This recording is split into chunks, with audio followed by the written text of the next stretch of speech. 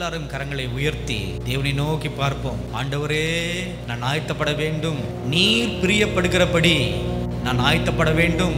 இந்த கர்த்தருடைய சபை ஒரு முன் மாதிரியாக இருக்கிறது என்று நீ சொல்லியிருக்கிறீர். ஆண்டவரே, நீர் செய்ய போகும் கிரியைகளுக்கு, மகத்துவமான காரியங்களுக்கு, இந்த பட்டணத்துக்கு, இந்த பட்டணத்துல அவர் ஒரு முன் உதாரணமாக இருக்க போகிறது என்று நீ சொல்லியிருக்கிறே. ஆண்டவரே, அந்த முன் உதாரணமாக இருக்கும் இந்த ஆலயத்தில் உம்முடைய முழு விருப்பத்தின்படி, உம்முடைய முழு சித்தத்தின்படி நாங்கள் எல்லாரும் செயல்பட வேண்டும் ஆண்டவரே என்று எல்லாரும் வாய் திறந்து கேளுங்க, வாய் திறந்து பேசுங்க.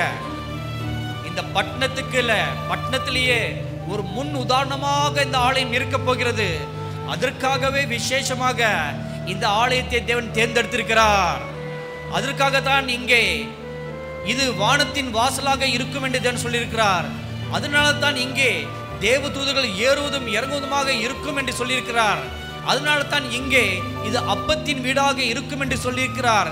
அதனால தான் இங்கே இது ஜெப வீடாக இருக்கும் என்று சொல்லியிருக்கிறார். அதனால தான் இங்கே வாசம் செய்வேன் என்று அவர் சொல்லியிருக்கிறார். அதனால் இது தேவன் தனக்கென்று தெரிந்து கொண்ட ஒரு ஸ்தலம். இதோ இயேசு கிறிஸ்து யூத ராஜ சிங்கத்தை போல நம் நடுவிலே இப்பொழுது வந்து நின்று கொண்டிருக்கிறார். Thank you mighty God, thank you mighty God. இந்த யூத ராஜ சிங்கத்தை போல இந்த ஸ்டேஜுக்கு கீழே நடுவில் நின்று கொண்டு அமர்ந்த வனமாக தலையை நிமிர்ந்து முன்கால் நிமிர்ந்த பட்டவனாக அப்படியே தலை நிமிர்ந்து உங்கள் எல்லாரையும் உற்று பார்த்து கொண்டிருக்கிறார். Thank you God, thank you God. தன் சொந்த இடத்துல நின்று ஆளுகை செய்வதே போல, இது என்னுடைய சொந்த இடம், இது என்னுடைய ஸ்தலம் என்று உரிமை பாராட்டி பார்ப்பதே போல அவர் உங்கள் எல்லாரையும் பார்த்து கொண்டிருக்கிறார். Thank you God, thank you God, thank you God. எனக்காக ஓடுகிறவன் எவன் இங்கே உண்டு? எனக்காக நடக்கிறவன் யார் இங்கே உண்டு? எனக்காக ஆராதனை செய்கிறவன் யார் இங்கே உண்டு? எனக்காக திறப்பில் நின்று பரிதிப்பவன் யார் இங்கே உண்டு? Thank you God. எனக்காக ரத்தம் சிந்தி சாட்சி பகரக்கூடியவன் யார் இங்கே உண்டு? Thank you God, thank you God, thank you God. எனக்காக என்னுடைய வேலைகளை பலப்படுத்தும்படியாக பலவான்கள் யார் இங்கே உண்டு என்று நோக்கி நோக்கி பார்க்கிறார். Thank you mighty God, thank you mighty God, glorious Jesus, thank you God. அன்பானவர்களே, உங்கள் யாவரையும் ஆண்டவராகிய இயேசு கிறிஸ்துவின் நாமத்தினாலே மீண்டுமாக அவரை ஆராதிக்கும்படியாக, அவரை உயர்த்தும்படியாக உங்கள் யாவரையும் நாங்கள் வரவேற்கிறோம்.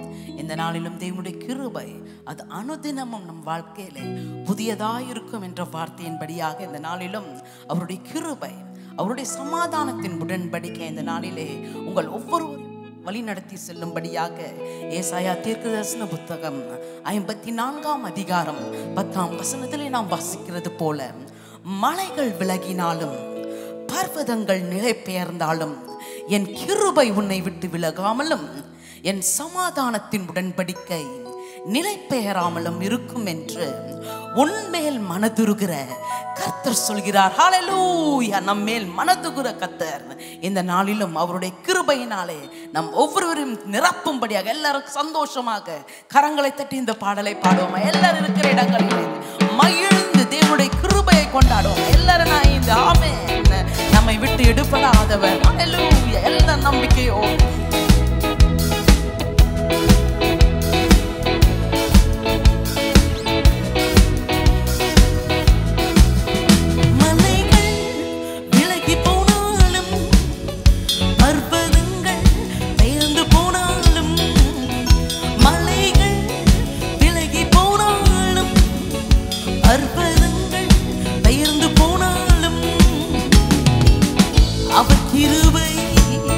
அவர் இரக்கம் மாறாது இந்த வாழ்விலே,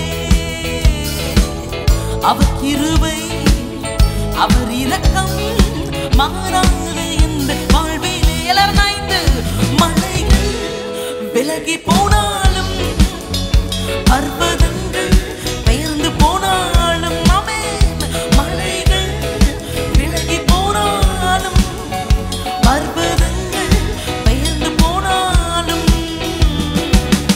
அவர் கிருபை அவர் இரக்கம் மாறாது இந்த வாழ்விலே.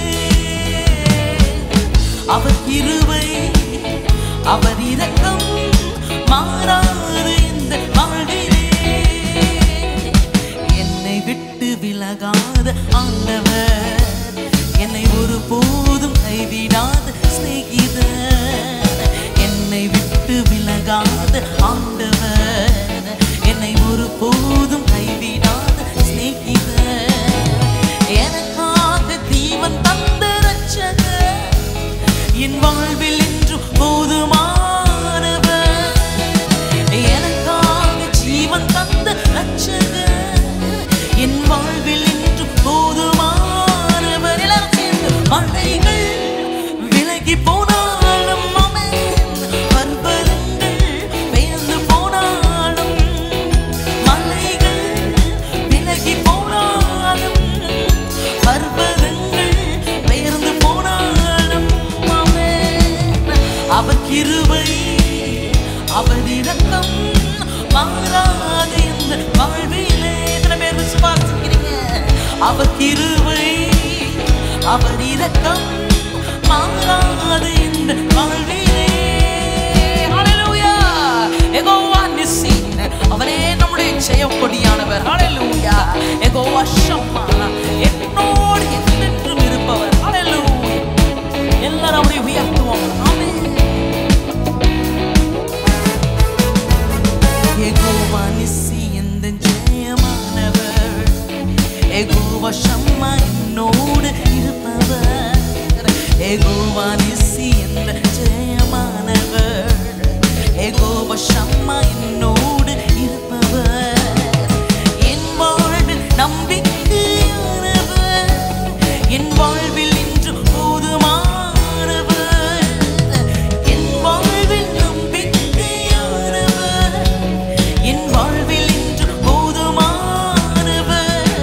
மலைகள் விலகி போனாலும், பர்வதங்கள் பெயர்ந்து போனாலும், எல்லாரும் சேர்ந்து மலைகள் விலகி போனாலும் ஆமென், பர்வதங்கள் பெயர்ந்து போனாலும்,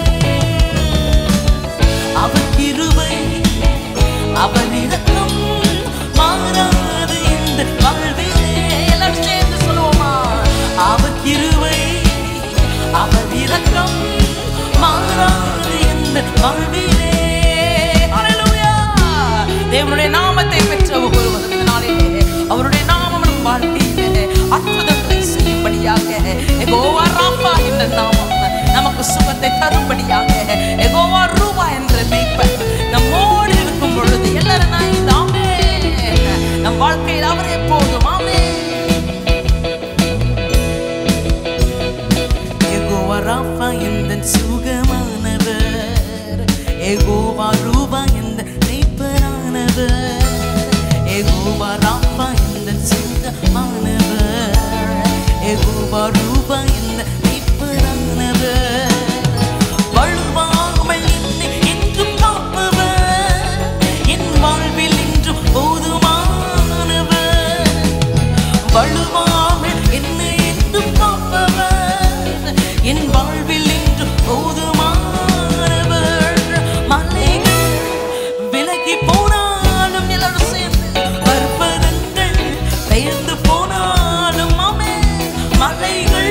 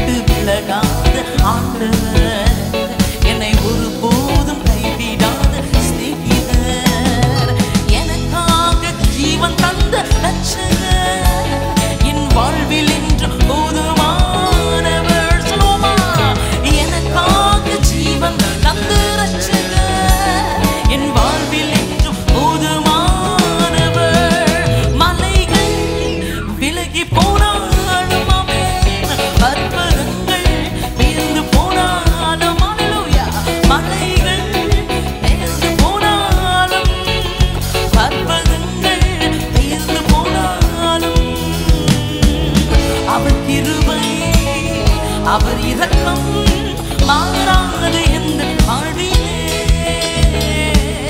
அவர் கிருபை அவர் இரக்கம் மாறாது எந்த வாழ்விலே. மீண்டுமாக மலைகள் விலகி போனாலும்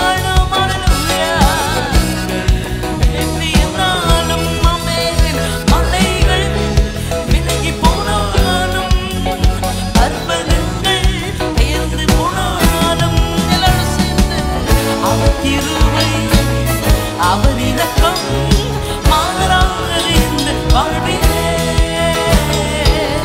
அவர் கிருபை அவர் இரக்கம் மாறாது இந்த வாழ்விலே.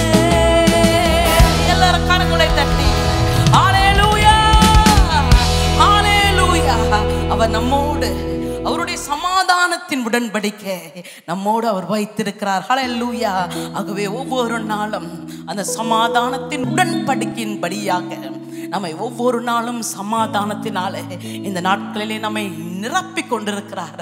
அதற்காக தேவனுக்கு நாம் நன்றிகளை செலுத்துவோமா? மற்றவங்களுக்கும் நம்மளுக்கும் இருக்கிற ஒரே வித்தியாசம் என்னவென்றால், இந்த நாட்களிலே இந்த காலம் எவ்வளவு கொடியதாக இருந்தாலும் நம்மோடு உடன்படிக்கை செய்த தேவன் அவர் சமாதானத்தின் உடன்படிக்கையினாலே அவருடைய கிருபையினாலே நம்மை ஒவ்வொரு நாளும் எல்லா தீங்குக்கும் விலக்கி காத்து கொண்டிருக்கிறார். ஹல்லேலூயா. எத்தனை பேர் இந்த நாட்களிலே அவருடைய கிருபையை நீங்கள் உணர்ந்து கொண்டிருக்கிறீங்க? அவருடைய இரக்கத்தை நீங்கள் உணர்ந்து கொண்டிருக்கிறீங்க? ஆகவே தான் தேவனுடைய வார்த்தை சொல்கிறது, ஹல்லேலூயா, என் கிருபை உனக்கு போதும், பலவீனத்தில் என் பலன் பூரணமாய் விளங்கும். ஹல்லேலூயா. இதற்கு மேல நமக்கு என்ன அஷூரன்ஸ் வேணும்? ஆகவே இந்த நாட்களில் அப்பா அவரை பார்த்து சொல்லுவோம், ஆண்டவரே உம்முடைய கிருபை எனக்கு போதும். ஆண்டவரே ஆண்டவரே என்னுடைய பலவீனத்தில் எல்லாம் உம்முடைய பலன் பூரணமாய் விளங்கும்படியாக என்னை நான் அர்ப்பணிக்கிறேன் என்ற ஒரு அர்ப்பணிப்போடு இந்த பாடலை நம்ம எல்லாரும் இணைந்து இந்த அருமையான பாடலை, தேவனுடைய மனுஷர் எழுதின இந்த அருமையான பாடல், தேவனுடைய கிருபையை அனுபவிக்கிற இந்த வேலையில எல்லாரும் இணைந்து தேவனுடைய பிரசன்னத்தில் அப்பா ஆண்டவரே உம்முடைய கிருபைக்காக நன்றி செலுத்துகிறோம். ஒவ்வொரு நாளும் எங்களை விட்டு விலகாத ஆண்டவரே உம்முடைய கிருபைக்காக நன்றி செலுத்துகிறோம். எல்லாரும் இணைந்து ஒரு ஜெபமாக இந்த பாடலை பாடும் பொழுது தேவனுடைய கிருபை இன்னும் நம் ஒவ்வொருவரையும் நிரப்பும்படியாக உங்க கிருபைதான் என்னை தாங்குகின்றது, உங்க கிருபைதான் என்னை நடத்துகின்றது, உங்க கிருபைதான் என்னை தாங்குகின்றது, உங்க கிருபைதான் என்னை நடத்துகின்றது.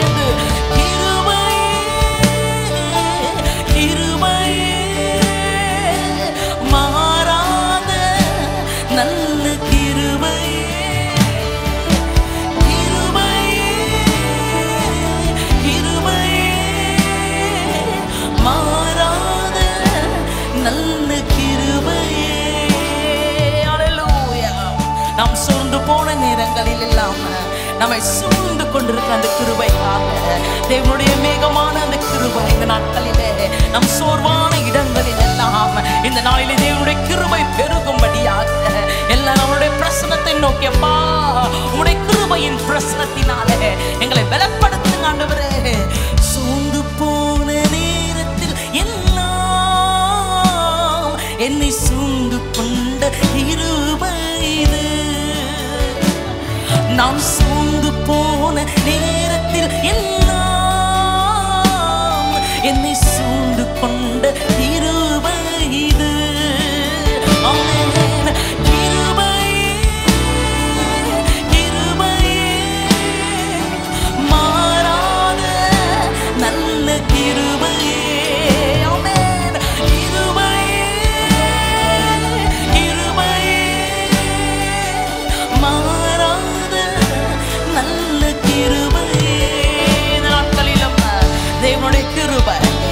நீங்கள் சோர்ந்து போகிற நேரத்திலெல்லாம், எந்தெந்த இடத்திலெல்லாம் நீங்கள் உடைக்கப்பட்டு கொண்டிருக்கிறீங்களோ அந்த இடத்திலெல்லாம் தேவனுடைய கிருபை உங்களை உருவாக்கி கொண்டிருக்கிறது என்பதை நீங்கள் விசுவாசிங்க. இந்த நாட்களில் அநேகருடைய வாழ்க்கையில நாம் உடைக்கப்படுகிற நேரங்களில் எல்லாம் தேவனுடைய கிருபையின் மகத்துவம் என்னவென்றால் அது நம்மை உருவாக்கி கொண்டிருக்கிறது.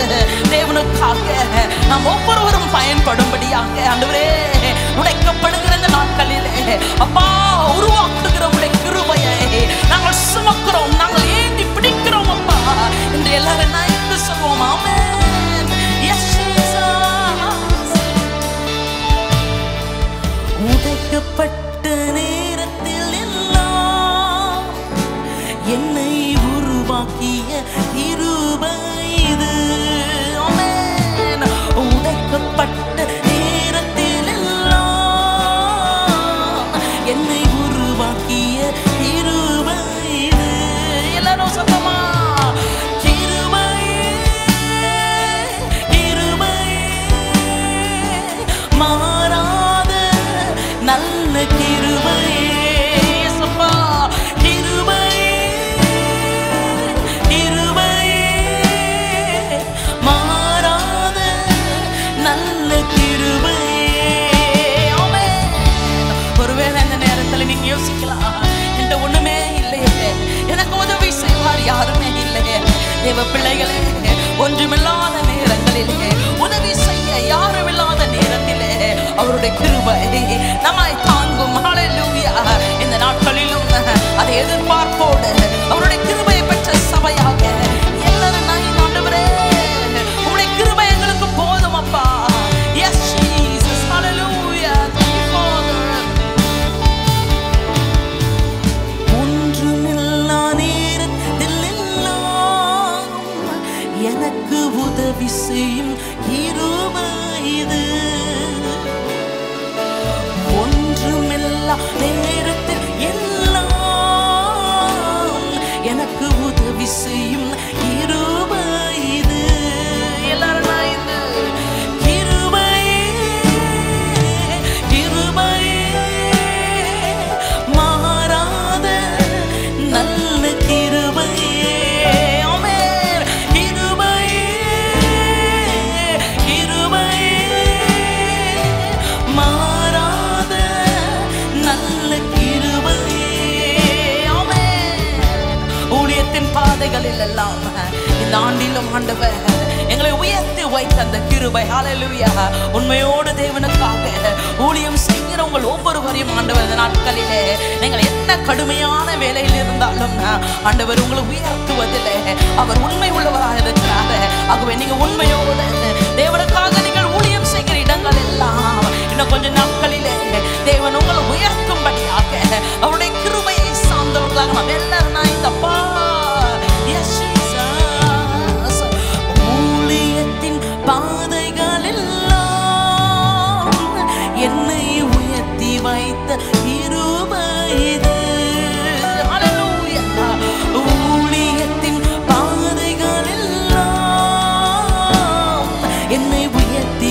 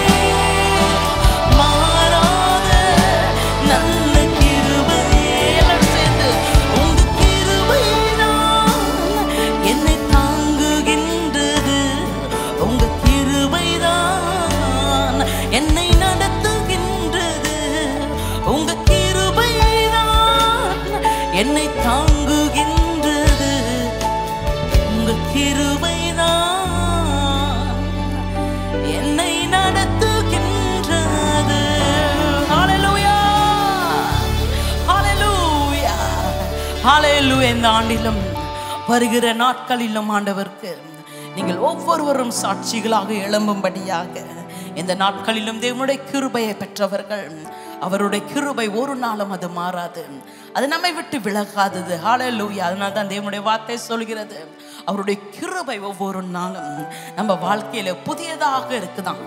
ஏன்னா அந்தந்த நாளுக்கு எதுவாக ஒவ்வொரு நாளின் போராட்டங்களையும், ஒவ்வொரு நாளின் நமக்கு விரோதமாக வரக்கூடிய சத்ருவின் சகல விதமான அம்புகளையும் எதிர்க்கக்கூடிய அளவுக்கு தேவனுடைய கிருபையை தேவன் இந்த நாட்களிலே நமக்குள்ளாக ஊற்றி கொண்டிருக்கிறார். Even as the church, even as we are going through unprecedented times, we are experiencing the grace of God, the unmerited favor of God, even more in an unprecedented way. How many of you are able to see the grace of God operating in your life during these days? Come on, church. Wherever you see His grace, magnify the Lord, glorify the Lord. Hallelujah. எல்லா இடங்களிலும் இந்த நாட்களிலே சத்ரு வெள்ளம் போல வந்தாலும் ஆவியானவர் நமக்காக கொடியேற்றுகிறதை நாம் எல்லா இடங்களிலும் கண்கூடாக பார்த்து கொண்டிருக்கிறோம். நாங்கள் பார்க்கிற எல்லா இடங்களிலும் இந்த நாட்களிலும் தேவன் அவர் தருகிற அந்த கிருபையின் ஒத்தாசை அது பிரமிப்பு அடைய செய்கிறது. ஹல்லேலூயா. ஆகவே இந்த நாட்களிலும் we are going to rejoice, we are going to celebrate, we are going to thank God for His mercy, for His favor that is upon us. இந்த நாட்களிலும் அவருடைய கிருபையினாலே நாம் நின்று கொண்டு இருக்கிறோம். எத்தனை பேர் அது உணர்றீங்க தெரியல. இன்னைக்கு நீங்க நிக்கிறீங்கன்னா அது தேவனுடைய கிருபை. இன்றைக்கு நீங்க சுவாசித்து கொண்டு இருக்கிறீங்கன்னா அது தேவனுடைய கிருபை. இன்றைக்கு நீங்க நல்லா வாழ்ந்து கொண்டு இருக்கிறீங்கன்னா அது தேவனுடைய கிருபை. ஆண்டவராகிய இயேசு கிறிஸ்து அவர் நமக்காக யாவையும் செய்து முடித்து இந்த நாளில் அந்த வெற்றியை நாம் பெற்றுக்கொள்ளும்படியாக. Come on, church, let us shout a big hallelujah. Hallelujah. When the enemy comes in like a flood, you and I, we have the weapon of God. Hallelujah. Children of God, will we shout hallelujah? Shout hallelujah 5 times. Hallelujah, hallelujah, hallelujah, hallelujah, hallelujah. Come on, children of God, will you shout hallelujah, hallelujah, hallelujah, hallelujah, hallelujah, hallelujah, hallelujah, hallelujah, hallelujah. Come on, everyone, children of God, will you shout hallelujah? Shout hallelujah 5 times, everyone together.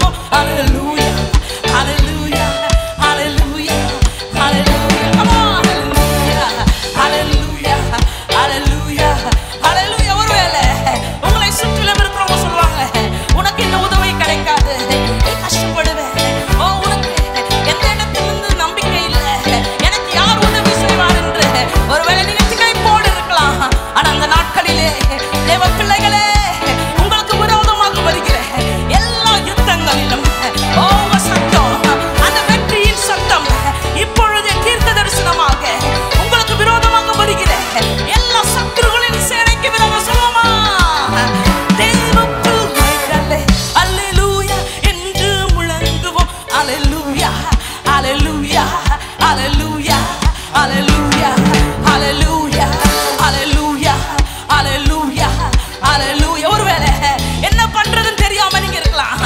உங்களுக்கு தெரிஞ்ச சந்தோஷம், உங்களுக்கு தெரிஞ்ச அந்த சத்தம், அது பரலோகத்தின் சத்தம். இந்த வேளையில உங்களுக்காக துணிக்கும்படியாக hallelujah, hallelujah, hallelujah.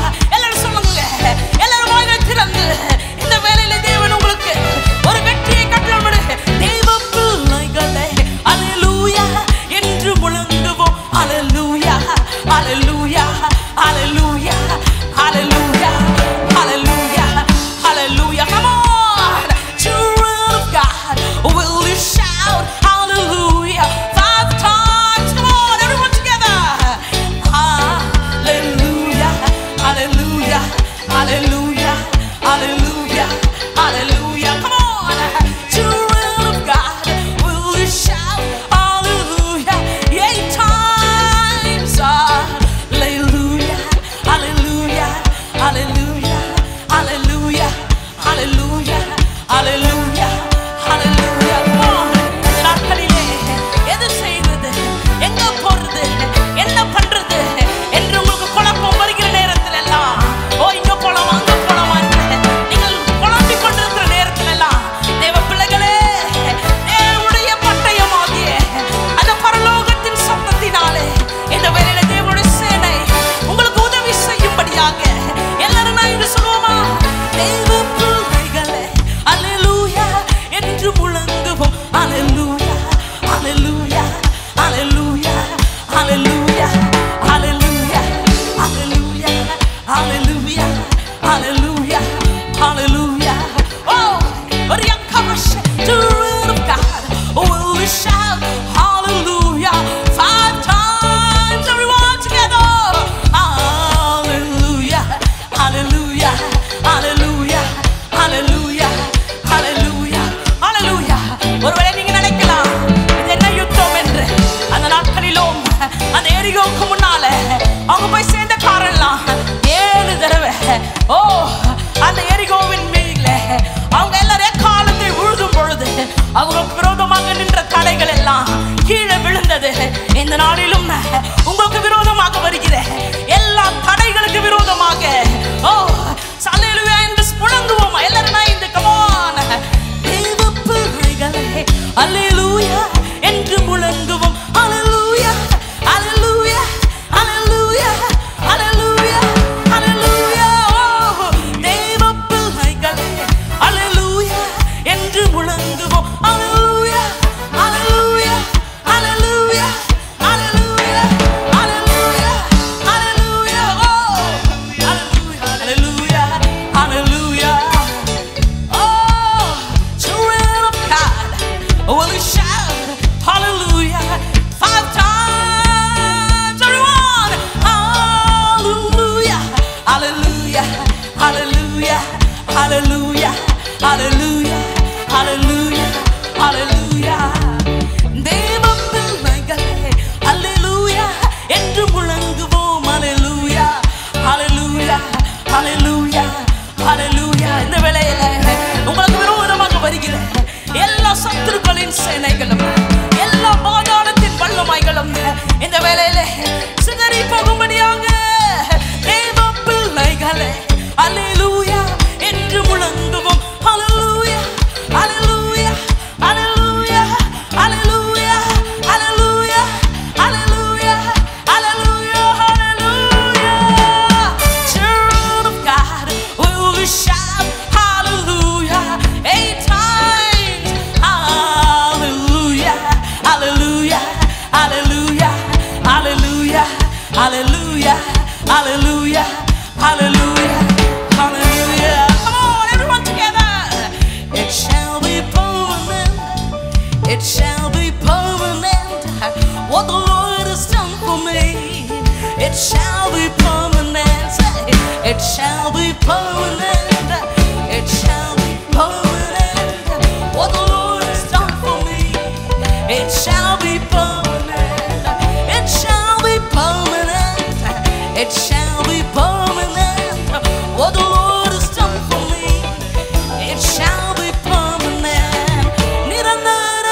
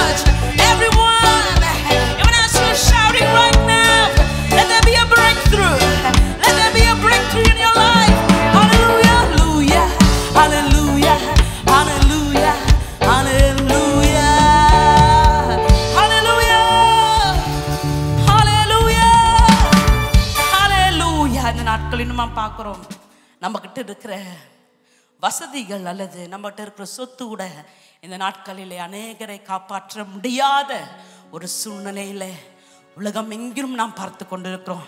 ஒருவேளை இவங்ககிட்ட பணம் இருக்கு, இவங்க தப்பிச்சுப்பாங்க அப்படின்ட்டு நம்மளால ஒருத்தர் கூட காட்ட முடியாது. ஆனால் இந்த நாட்களிலே தேவன் அவர் கிருபை மாத்திரமே இந்த நாட்களிலே நமக்காக இருக்கிறது. Hallelujah. It is only the mercy of God. It is only the favor of God. It is only the children of God who have the mercy of God in these days. இந்த நாட்களிலும் தேவனுடைய கிருபை மாத்திரமே, தேவனுடைய அனுக்கிரகம் மாத்திரமே. ஒரபரியா கபாஷேகே, ஒரபரியா கலாதுரபாஷேகே. தேவனுடைய வார்த்தை சொல்கிறது போல என்னோட உடன்படிக்கை அது சமாதானத்தின் உடன்படிக்கை. அந்த ஒரு நாளும் அந்த உடன்படிக்கையிலிருந்து நம் தேவன் அவர் மாறுகிற தேவன் அல்லவே அல்ல. ஒரு அபரியக்கபாஷ தேவனுடைய வார்த்தை எவ்வளவு ஸ்ட்ராங்கா இருக்கு பாருங்க. மலைகள் கூட விலகி போகலாம், பர்வதங்கள் கூட நிலை பெயர்ந்து போகலாம். ஆனா நான் உன்னோடு நீ ரட்சிக்கப்பட்ட பொழுது, நீ என்னை ஏற்றுக்கொண்ட பொழுது, உன்னோடு நான் செய்த அந்த உடன்படிக்கையை அது சமாதானத்தின் உடன்படிக்கை. இந்த நாட்களிலும் நம்மை சுற்றிலும் சமாதானம் இல்லாத காரியங்கள் நம்மை சுற்றிலும் நடக்கிற இந்த நாட்களிலே தேவ பிள்ளைகளுக்கு சமாதானம் தரக்கூடியவர் ஒரு அபரியக்கபாஷேகே, அவர் உடன்படிக்கைகளின் தேவன். அவரே நம்மை விசாரிப்பவர், அவரே நமக்காக கருதுகிறவர். நித்திய காலமாக ஒரு அபரியக்கபாஷேகே அவர் உடன்படிக்கைகளின் தேவன் என்பதை நீங்களும் நானும் இந்த நாட்களிலே it is going to be the covenant keeping God who is going to lead us. Hallelujah. Oh,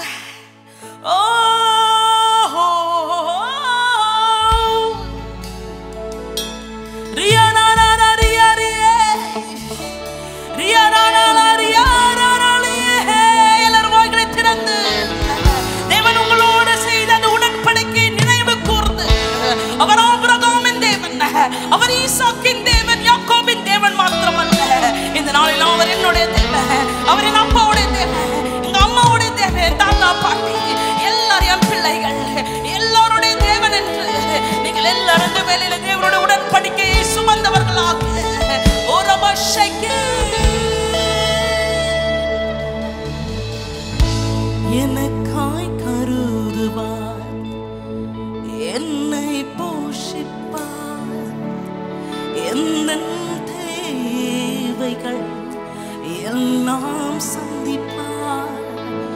துன்ப நாளில் கைவிடாமல் தம் சிறகில் நீழல் மறைப்பார்.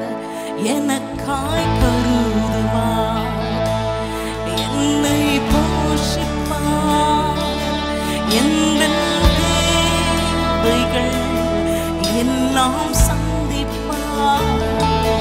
துன்ப நாளில் கைவிடாமல் தம் சிறகில் நீழலில் மறைப்பார். எல்லாரும் சேர்ந்து நம்புவதற்கு எனக்கென்றும் சர்வ வல்லவர் கூட இருப்பார். நானேறாமல் வாராந்திரத்தில் பிரயாணம் செய்வேன் நம்பிக்கையோடு. நம்புவதற்கு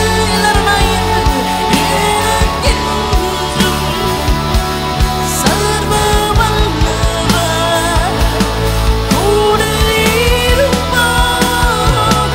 நானேறாமல் வாராந்திரத்தில் பிரயாணம் செய்வேன் நம்பிக்கையோடு. Hallelujah. அவருடைய உடன்படிக்கை என்னவென்றால், பொல்லாப்பு உனக்கு நேரிடாது, பாதை உன்னை அணுகாது, பாதைகளில் எல்லாம் தேவனுடைய தூதர்கள் உன்னை கரத்தில் ஏந்துவார்கள். ஹalleluya. அந்த உடன்படிக்கை பெற்ற எல்லா பிள்ளைகள், ஆண்டவரே எந்த பொல்லாப்பும் எனக்கு நேரிடாதம்மா, வாதியும் என்னை அணுகாது உங்களுடைய வாக்குத்தத்தத்தை ஆண்டவரே உங்களுடைய உடன்படிக்கையை நாங்கள் பிடித்துக் கொள்கிறோம்.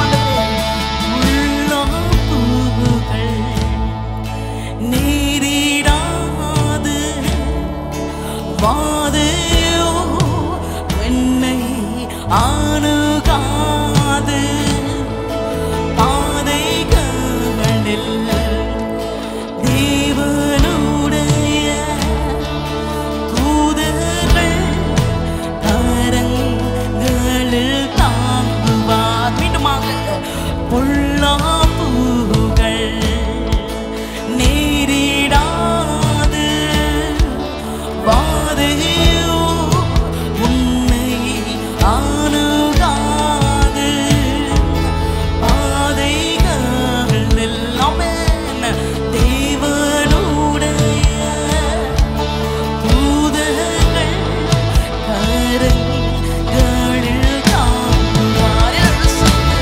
நம்புவதற்கு எனக்கென்று சர்வ வல்லவர் கூட இருப்பார். தளராமல் வாராதிருத்தில் பிரயாணம் செய்வேன் நம்பிக்கையோடு. இளமைக்கு நம்புவதற்கு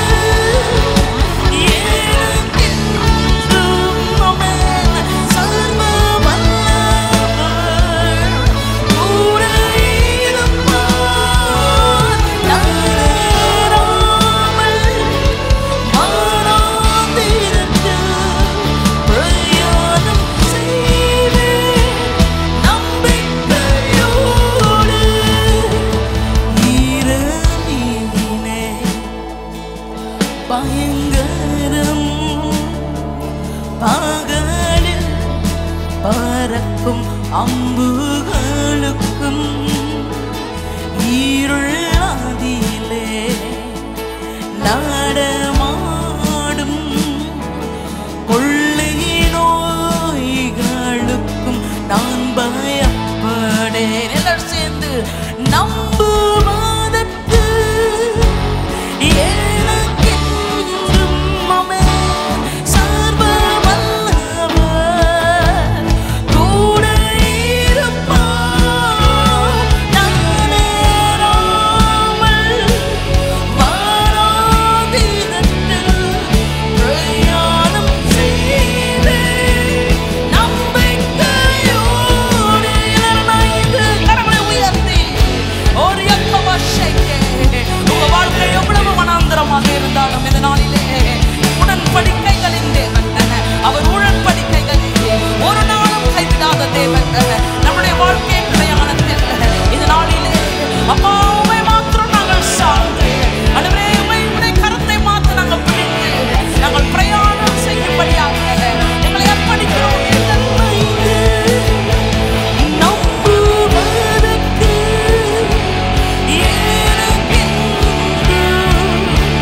சர்வ வல்லவர் கூட இருப்பார். தளராமல் வாராதிருத்தில் பிரயாணம் செய்வேன் நம்பிக்கையோடு.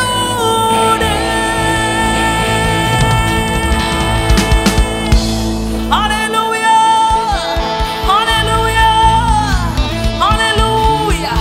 நம்முடைய தேவன் அவர் வனாந்தரத்தின் வழியிலே நம்முடைய மக்களை நடத்தி செல்வதில் அவர் சிறந்தவர். ஹalleluya. He is a God. He is the God of the wilderness. He is the God of the valley. He is the God of all times. And so in whatever time you are, He is sufficient to lead you through.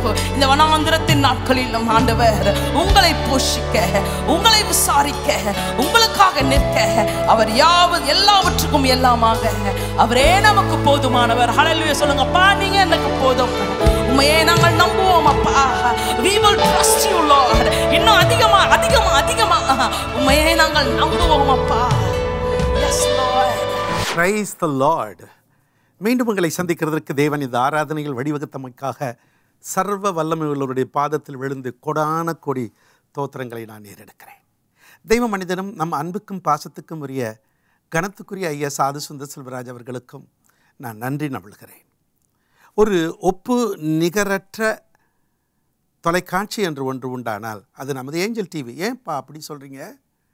ஆண்டவராக இயேசு கிறிஸ்துவின் வருகைக்குத்தான் இப்பொழுது எல்லாமே உலகமே ஆயத்தமாகிக் கொண்டிருக்கிறது.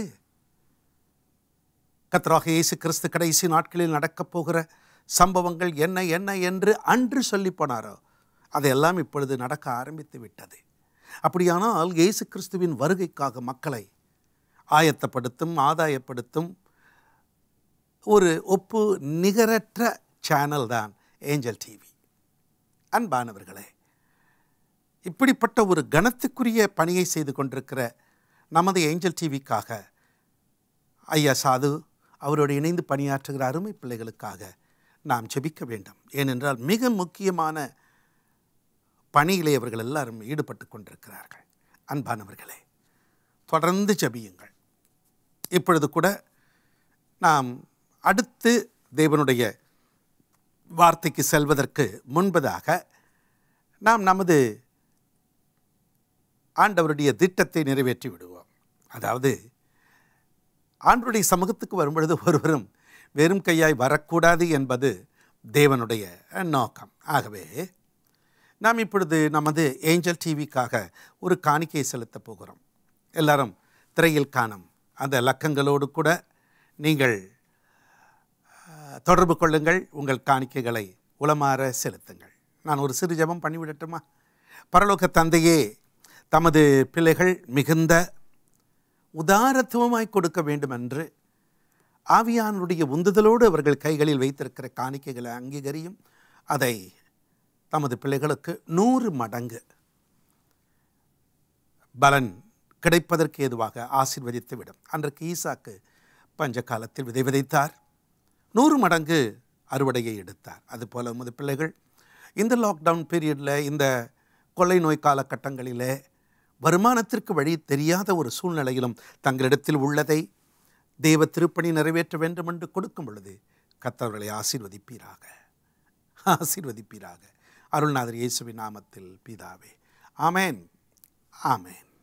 மே the good Lord bless you, bless you. அன்பானவர்களே, இப்பொழுது நாம் தேவனுடைய வார்த்தைக்கு நேராக கடந்து போகிறோம். ஒரு அற்புதமான வேத பகுதியை கர்த்தராகிய தேவன் எனக்கு நினைப்பூட்டினார். இந்த செய்தியை நான் தயாரிப்பதற்காக ஜெபித்து கொண்டிருந்த பொழுது ஒரு பேழையை உண்டாக்கு என்று கர்த்தர் என்னோடு கூட சொல்லும் பொழுது எனக்கு அது உடனடியாக தெரிந்துவிட்டது நோவாவை பற்றித்தான் என்று. உடனடியாக என்னுடைய பரிசுத்த வேதாகமத்தை இன்னொரு விசையாக எடுத்து அந்த பகுதியை வாசிக்கலானேன். அந்த பகுதியிலிருந்து ஒரு சில காரியங்கள் தொடர்ச்சியாக உங்களோடு கூட கர்த்தர் எமக்கு அளித்த கிருபையின்படியாக உங்களுக்கு எடுத்து உரைக்கும் பொழுது அது பிரயோஜனமாக இருக்கும், இந்த காலகட்டத்திற்கு ஏற்றதாக இருக்கும் என்றுதான் நான் எண்ணுகிறேன். ஆதியாகம புஸ்தகத்தின் 6ஆம் அதிகாரம் 14ஆம் வாக்கியத்தில் 18ஆம் வாக்கியத்தில் தான் இந்த அற்புதமான வார்த்தைகளை நான் எடுத்துக்கொண்டேன். அதில் குறிப்பாக உனக்கு ஒரு பேழையை உண்டாக்கு, பேழைக்குள் பிரவேசிகள். இதுதான் ஆண்டவர் எனக்கு அளித்த வார்த்தைகள்.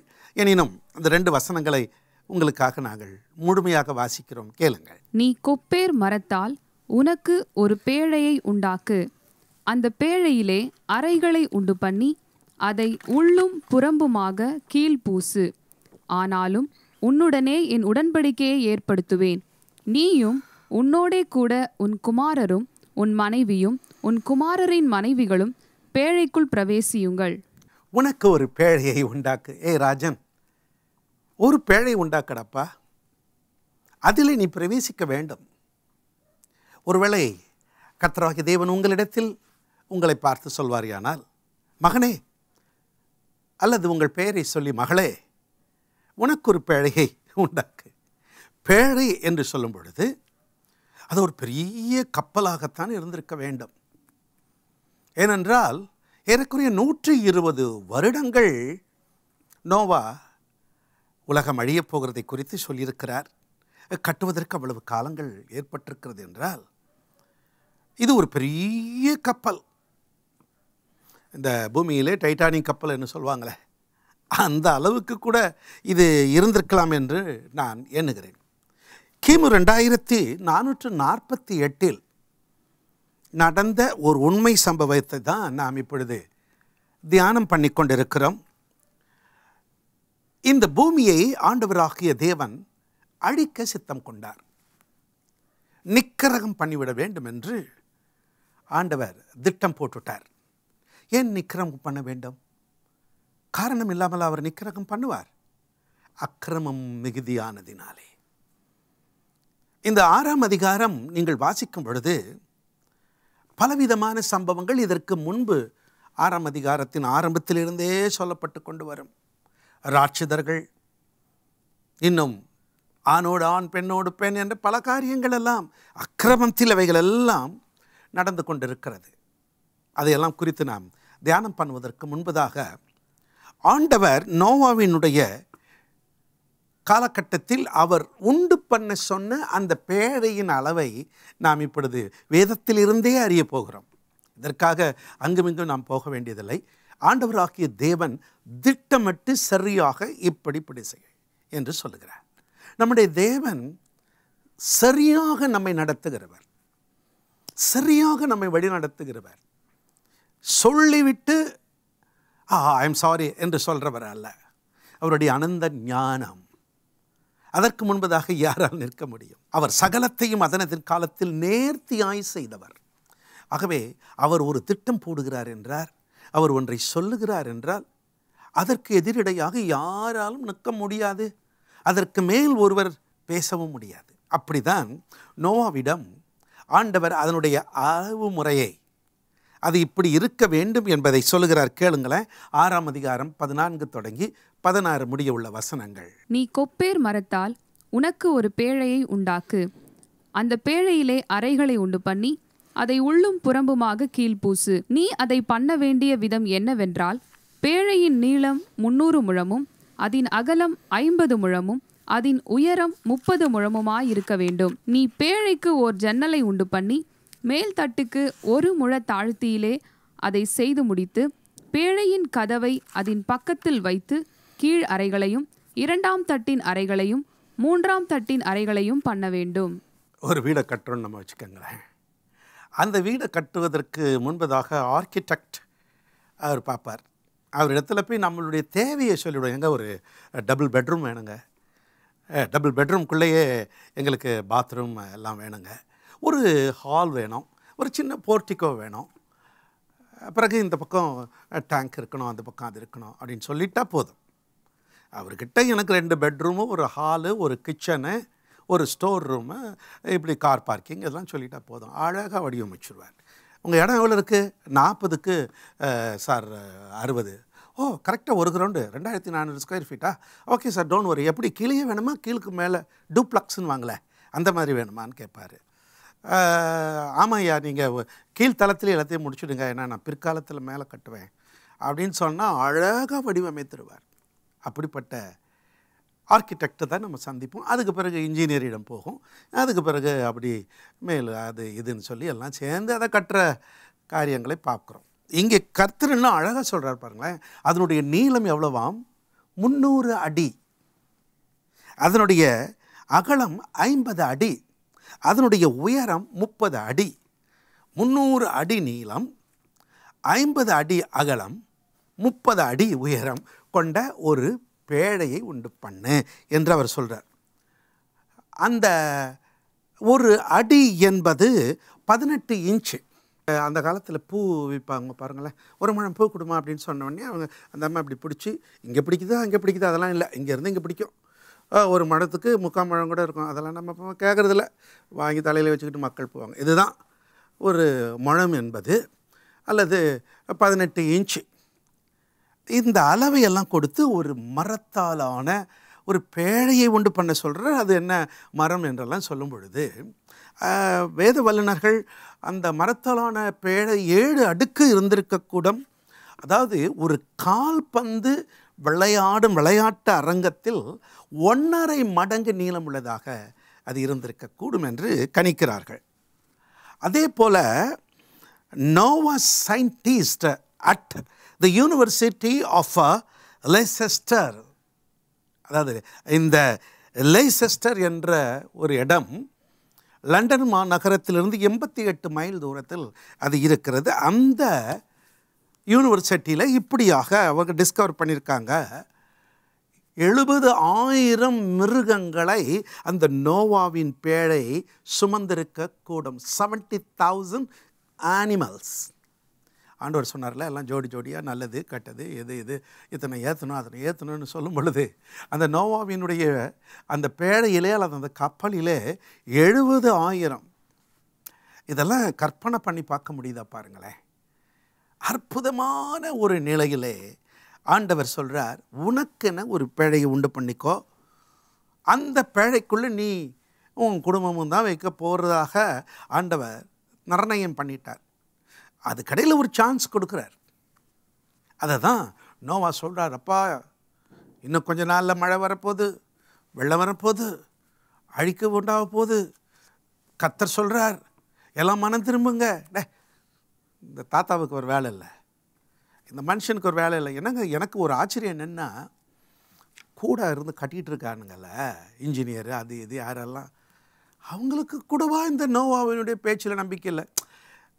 நமக்கு என்னப்பா சொல்கிறத செய். சில ஆட்கள் அப்படி தான், ஒரு கொஞ்சம் இந்த இடத்த கொஞ்சம் சரி பண்ணி கொடுத்துருங்க அப்படின்னா அதில் தப்பு வரும்னு தெரியும். இதை சரி பண்ணால் பக்கத்தில் ஒரு ஓட்டை விழும், இந்த கதவை எடுத்தால் அந்த கதவை ஆடும்னு தெரியும். நமக்கு என்னப்பா காசு கொடுக்குறாங்க, அது ஆடினா ஆட்டு போகுது, இதை தோண்டும் பொழுது அந்த பக்கம் அது இறங்கினா இறங்கிட்டு போகுது, விடு நமக்கு தானே அடுத்த வேலை வரப்போகுதுன்ற சில ஆட்கள் உண்டு. அதுபோல் நோவாவோடு கூட இருந்தவர்கள் அத்தனை பேரும் கடைசி வரைக்கும் கூட அவர் குச்சில் போட்டுக்கிட்டு தான் இருப்பார். இப்போ கூட பாருங்கள், அதுதான் உலகமெங்கும். சில இடங்களிலே பாருங்கள், மைக்ரோஃபோன் வைத்துக்கொண்டு ஆண்டவராக இயேசு கிறிஸ்து உங்களை நேசிக்கிறார், இயேசு கிறிஸ்து சீக்கிரம் வரப்போகிறார், you the guys repent today, Christ is coming soon என்று கத்துறாங்க. சில வாட்ஸ்அப் செய்திகள் எல்லாம் பார்க்கும்பொழுது சில நகரங்களிலே, கிறிஸ்தவ நகரங்களிலே, கிறிஸ்தவ தேசங்களிலேயே கூட அரெஸ்ட் பண்ணி கூட்டிகிட்டு போகிறாங்க. You are not suppose to கொராய், you are not suppose to say that, come on, you are under arrest. இப்போது இந்த காலத்திலேயே அப்படி இருக்குன்னா, அப்போது நோவாவின் காலத்து சில நேரங்களில் உண்மையை எடுத்து சொல்லும் பொழுது அது எட்டிக்காய் போல தான் கசக்கும். இப்போவும் பாருங்கள், நம்ம ஆண்டவராகிய இயேசு கிறிஸ்து வருகிறார், காதே கேட்கறதில்ல. சரி, அப்படி தான் நோவாவின் காலத்தில் என்ன நடந்தது என்று பார்த்தால் வாசிக்க கேளுங்கள். 6ஆம் அதிகாரம் ஆதியாகமம் 5ஆம் வாக்கியம். மனுஷனுடைய அக்கிரமம் பூமியிலே பெருகினது என்றும் அவன் இருதயத்து நினைவுகளின் தோற்றமெல்லாம் நித்தமும் பொல்லாததே என்றும் கர்த்தர் கண்டு. அக்கிரமம் பெருகினது, இருதயத்திலிருந்து தான் எல்லாம் உண்டாகிறது. பொல்லாத சிந்தனைகள் உருவாகிற இடமே இருதயம்தான். அது மாத்திரமல்ல, அவன் நினைவு. ஒரு மனிதன் ஒரு காரியத்தை செய்வதற்கு முன்பதாக முதலாவதாக it should come to his mind, மனம். அதற்கு பிறகுதான் அது கிரியைகளில் வெளிப்படுகிறது. இப்போ நான் நினைக்கிறேன், நான் கேமராவை பார்த்து பேச வேண்டும், அப்படி பேசினால்தான் உங்கள் முகத்தை பார்ப்பதற்கு போல் இருக்கும். அப்படி என்பதை நான் முதலேயே நினைத்து விடுகிறேன். அதற்கு பின்பு என் கண்களை கேமராவுக்கு நேராக நான் திருப்பும்போது உங்களை பார்க்கிறது போல அது காட்சி அளிக்கிறது. எண்ணம், அதுபோல் எண்ணங்கள் தான், அந்த நினைவுகள் தான் இந்த மக்களை பொல்லாத அக்கிரம வழிக்கு கொண்டு போனது. இதுதான் அருள்நாதர் இயேசு கிறிஸ்து அன்றைக்கு சீஷர்களிடத்திலே அவர்கள் கேட்ட பொழுது சொன்னார், கடைசி நாட்களில் என்ன நடக்கும்.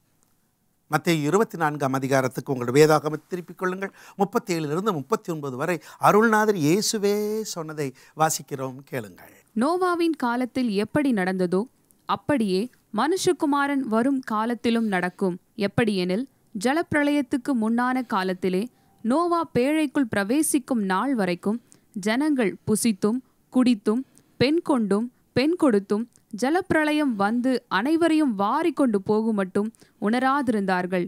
அப்படியே மனுஷகுமாரன் வருங்காலத்திலும் நடக்கும். உணர்வு, மனுஷனுக்கு உணர்ச்சி என்று ஒன்று உண்டு. அந்த உணர்வு கூட அவர்களுக்கு இல்லை. ஐயோ, சில சொல்லுவாங்க, என்னடா கொசு இப்படி கடிச்சுக்கிட்டு இருக்கு, உனக்கு தெரியலையா? என்னடா மூட்டை பூச்சி இப்படி போட்டு ரத்தத்தை உரியுது, தெரியலையா? இல்லை, அட்டை ஓட்டிகிட்டு இருக்கடா, எல்லாத்தையும் உறிஞ்சி எடுத்து தண்டா கிளவலும், தெரியலையா? கொசுவா கடிக்குது, மூட்டைப்பூச்சியா என்ன கடிக்குது, அட்டையா என்ன அடிக்குது, தெரியல. உணர்ச்சி இல்லை. சிலருக்கு உணர்வு எல்லாம் மறுத்து போய்விட்டது. அதுதான் அருள்நாதர் இயேசு கிறிஸ்து சொல்கிறார். நோவாவின் காலத்தில் நடந்தது போல. இப்போ பாருங்களேன், ஆணோடு ஆண் கல்யாணமா, பெண்ணுக்கு பெண் கல்யாணம்.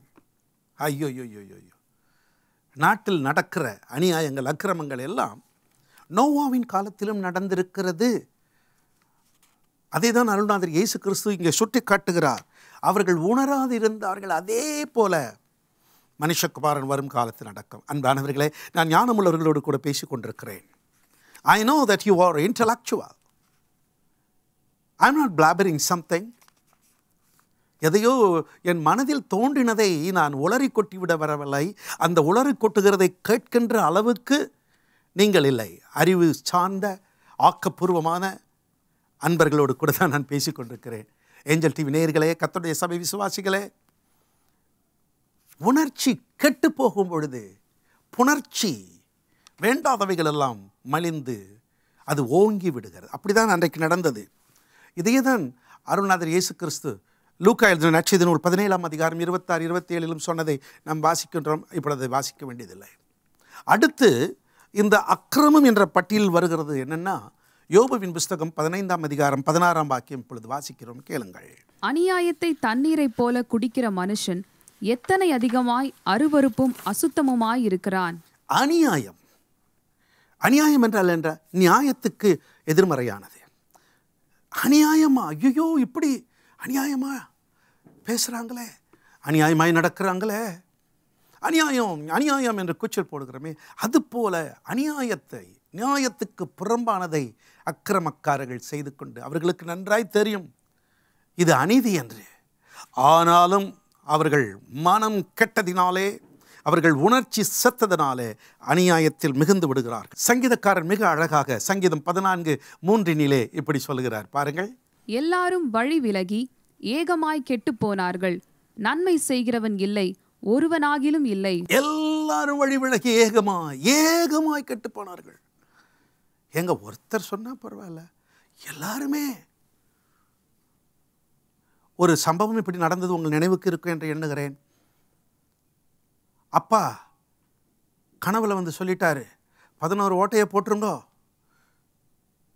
எல்லாரும் தற்கொலை பண்ணி செத்துருங்கோ, அப்புறம் நீங்கள் உயிராயிடுவீங்க. டெல்லியில் நடந்தது, பேப்பரில் வந்த செய்தியை சொல்கிறேன். கொஞ்சம் கூட யோசிக்கல பாருங்க. பெரிய பணக்காரர்கள், படித்தவர்கள், அழகான ரூபம் உள்ளவர்கள், அதே போல் தூக்கு போட்டாங்க. என்னென்னா, அந்த 11 பேருடைய ஆவி அந்த 11 ஓட்ட வழியா அப்படியே வெளியே போய் விடுமா? என்ன ஒரு அறிவிலித்தனம்! அவர்களுக்கு ஏகமாய் ஒற்று மொத்தமாக இன்னைக்கு பாவத்தில் ஒரு மனிதன் விடும் பொழுது அவன் தனக்கு கூட்டாளியை சேர்க்கிறான். இப்போ சில குடிகாரர்களை பற்றி சொல்கிறத கேட்டிருக்கேன். அப்படி போகிற வழியில் அப்படி அந்த குடி கடைக்கு போகிறதுக்கு முன்னால் நண்பரை பார்த்துட்டா, என்னடா இங்கே நின்றுக்கிற, வரலையா நீ? இல்லைப்பா, காசு ஒன்றும் இல்லை. அதெல்லாம் நீ உனக்கு கால் விடவா, என் கூட வா. அவருக்கு குடி வாங்கி கொடுக்க காசை கொடுத்து குடி வாங்கி கொடுப்பார். அப்புறம் அங்கே உள்ள அதெல்லாம் மட்டன் சாப்ஸு அதெல்லாம் கூட இவர் வாங்கி கொடுத்து அவரை சந்தோஷப்படுத்துறதுல இவரே கடன் வாங்கிட்டு தான் வந்திருக்கார் இப்போ. ஆனாலும் ஏகமாய் அவரையும் கெடுத்து இவரும் கெட்டு அன்றைக்கு அப்படி தான் நடந்தது. ஒருவனாகிலும் இல்லை என்று சங்கீதக்காரர் சொல்கிறார். நன்மை செய்கிறவன் ஒருவராகிலும் இல்லை. அக்கிரமம் அக்கிரமம் அக்கிரமம் அக்கிரமம் என்று நோவாவின் காலத்தில் எவ்வளவுதான் ஆண்டவர் பொறுப்பாருங்க. சில நேரங்களில் சில வீடுகளில் சொல்லுவாங்க, என்னால் தாங்க முடியல பாஸ்டர், ஐயோ அடியோன்னு அடிக்கிறாரு பாஸ்டர், குடியோ நான் குடிச்சிட்டு வந்து பிள்ளைகளெல்லாம் பயந்து கட்டிலுக்கடியில் போய் ஒளிஞ்சுக்கிறாங்க பாஸ்டர், என்னால் தாங்க முடியல பாஸ்டர். ஒரு சிலர் சொல்லுவாங்க, ஐயோ இந்த மகனை பெற்றதற்கு அப்புறம் டேஷ் பெற்றிருக்கலான்னு சொல்லுவாங்க, இந்த மகனை பெற்றதற்கு இப்படி அட்டகாசம், தெருவிலலாம் விழுந்து கிடக்கிறான் பாஸ்டர். எங்கள் சபை இருக்கிற இடத்துல ஒரு தெருவில் ஒரு அம்மா, ஏழை அம்மா, ஒரே பையனை வச்சுக்கிட்டு இருக்கு. சபைக்கும் வரும். ஐயா எப்படியாவது காப்பாற்றுங்க ஐயா. நானும் அந்த தம்பிகிட்ட ரொம்ப பண்பாக பேசிட்டே, கவலைப்படாத, எங்கேயாவது இடத்துல சொல்லி ஒரு வேலை வாங்கி கொடுக்குறோம், இந்த குடியை விட்டுருப்பா வயசான காலத்தில். உடனே அப்படியே தலையை அசைச்சி எந்த பூனையும் பால் குடிக்குமா என்ற ஒரு நிலையில் ஆட்டுவார் அவர். அடுத்து எங்கேயாவது நான் போயிட்டு வெளியே போயிட்டு வரும்போது பார்த்தா நடு ரோட்டில் விழுந்து கிடப்பார், காலு கை எல்லாம் அதே தெருவில் விழுந்து கிடப்பார். அந்த அம்மா ஐயோ கதறி அழுவார். இன்றைய காலகட்டத்தில் வாழ்ந்தது போல தான் அன்றைக்கு இருந்தார்கள். ஏசாயா தீர்க்கதரிசி அதை தான் 1ஆம் அதிகாரம் 3-7 வரைக்கும் உள்ள வசனங்களில் சொல்லுகிறார். அவ்வளவு வசனங்களையும் நீங்கள் பின்பு வாசித்துக் கொள்ளுங்கள். அவர்களுடைய நிலை, அவர்களுடைய அக்கிரமம் எல்லாம் அங்கே கொடுக்கப்பட்டிருக்கிறது. அவர்களுடைய வாழ்க்கை முழுவதும் என்ன என்று அங்கே பட்டியலிடப்பட்டிருக்கிறது. ஏசாயா 59ஆம் அதிகாரம் 2-3 ஆகிய வசனங்களை இப்பொழுது வாசிக்கப் போகிறோம். Book of Isaiah 59 and verse 2 and 3. உங்கள் அக்கிரமங்களே உங்களுக்கும் உங்கள் தேவனுக்கும் நடுவாக பிரிவினை உண்டாக்குகிறது. உங்கள் பாவங்களே அவர் உங்களுக்கு செவி கொடாதபடிக்கு அவருடைய முகத்தை உங்களுக்கு மறைக்கிறது. ஏனென்றால் உங்கள் கைகள் இரத்தத்தாலும் உங்கள் விரல்கள் அக்கிரமத்தாலும் கரைப்பட்டிருக்கிறது. உங்கள் உதடுகள் பொய்யை பேசி உங்கள் நாவு நியாயக்கேட்டை வசனிக்கிறது. உங்கள் அக்கிரமங்களே உங்களுக்கும் தேவனுக்கும் நடுவாக பிரிவினை உண்டாக்குகிறது. Why the Lord wants to destroy the humanity on that day when Noah was alive? பிரிவினை, அவருடைய அக்கிரமத்தை, பாவத்தை பார்க்க மாட்டாத அல்லது தீமையை பார்க்க மாட்டாத சுத்த கண்ணன் என்று ஆபுகூக் நமது ஆண்டவரை பற்றி சொல்கிறார். அவரால் அதை பார்க்க முடியவில்லை. நாமே சில நேரங்களிலே சில காட்சிகளை பார்க்கும் பொழுது அருவருக்கிறோம், கண்கள் குச்சமாய் மூடுகிறது. அப்படியானால் சர்வத்தையும் படைத்த ஆண்டவர் இந்த மக்களுடைய அக்கிரமங்கள், அதை தான் ஏசாயா தீர்க்கதரிசி 64ஆம் அதிகாரத்தின் 6ஆம் வாக்கியத்தின் ஆரம்பத்தில் நாங்கள் அனைவரும் தீட்டானவர்களைப் போல இருக்கிறோம். எங்களுடைய நீதிகள் எல்லாம் அழுக்கான கந்தை போல இருக்கிறது. நாங்கள் அனைவரும் இலைகளைப் போல் உதிருகிறோம். எங்கள் அக்கிரமங்கள் காற்றை போல் எங்களை அடித்து கொண்டு போகிறது. பாருங்கள், அக்கிரமங்கள் காற்றை போல் எடுத்துக்கிட்டு போகுது. அப்படியானால் அவர்கள் தேவனுக்கு முன்பதாக நிற்கக்கூடாத அளவுக்கு அக்கிரமம் அவர்களுக்கு பெருகி கொண்டிருக்கிறது. அதே போல எரேமியா தீர்க்கதரிசியின் புஸ்தகம் 16ஆம் அதிகாரம் 11-12 ஆகிய வசனங்களிலும் கூட அவர்கள் எப்படிப்பட்ட நிலையில் நடந்தார்கள். 12ஆம் வசனத்தில் அவர்கள் சொல்லப்பட்டிருக்கிறது, நீங்கள் உங்கள் பிதாக்களை பார்க்கிலும் அதிக கேடாக நடந்தீர்களே. அவங்க அப்பா அம்மாவை விட நீங்கள் அதிக கேடாக நடந்தீங்களே, என்னை விட்டுட்டு நீங்கள் வேறு எங்கேயோ போயிட்டீங்களப்பா. அதெல்லாம் அதுக்கு முன்னால் வசனத்தில் இருக்கு, நான் அதை வாசிக்கவில்லை. என் சொல்லை நீங்கள் கேளாதபடிக்கு அந்த வசனத்தில் இருக்கு, உங்கள் பொல்லாத இருதயத்தின் கடினத்தின்படி நடக்கிறீர்கள். அன்பானவர்களே, ஆண்டவருடைய வார்த்தை உங்களுக்கு நேராக வந்து கொண்டிருக்கிறது. ஒருவேளை ஆண்டவரை விட்டுவிட்டு என்னப்பா போங்கப்பா, அடி மேலே அடி விழுந்துக்கிட்டு இருக்கு, இன்னும் எத்தனை நாட்களுக்கு தான் நாங்கள் இப்படி வாழறது, எவ்வளவு காலம் இப்படி பாடுபடுகிறது, கொஞ்சம் அப்படி போய்க்கலாமா? இல்லை இல்லை இல்லை, எக்காலத்திலும் ஆண்டவரை விட்டு நீங்கள் போகாதீர்கள். உங்கள் இருதயத்தை கடினப்படுத்தி கர்த்தருக்கு தூரம் போய்விடாதீர்கள். காலப்போன போக்கினிலே உங்கள் பக்தி சக்தியற்ற நிலையில் அது இல்லாமல் போகக்கூடாது. அதைதான் மீகா 7ஆம் அதிகாரத்தின் 2-3 ஆகிய வசனங்களில் வாசிக்கிறோம். Book of mica chapter 7 and verse 2 and 3. தேசத்தில் பக்தியுள்ளவன் அற்றுப்போனான், மனுஷரில் செம்மையானவன் இல்லை. அவர்கள் எல்லாரும் இரத்தம் சிந்த பதிவிருக்கிறார்கள். அவனவன் தன் தன் சகோதரனை வலையிலே பிடிக்க வேட்டையாடுகிறான். பொல்லாப்பு செய்ய அவர்கள் 2 கைகளும் நன்றாய் கூடும். அதிபதி கொடு என்கிறான், நியாயாதிபதி கைக்கூலி கேட்கிறான். பெரியவன் தன் துராசையை தெரிவிக்கிறான். இவ்விதமாய் புரட்டுகிறார்கள். தேசத்தில் பக்தி உள்ளவன் அற்றுப்போனான்.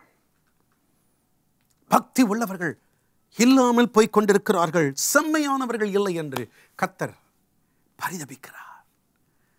காலப்போன போக்கினிலே ஆரம்பத்தில் இப்படி இருந்தீங்களே, இப்படி ஆயிட்டீங்களே,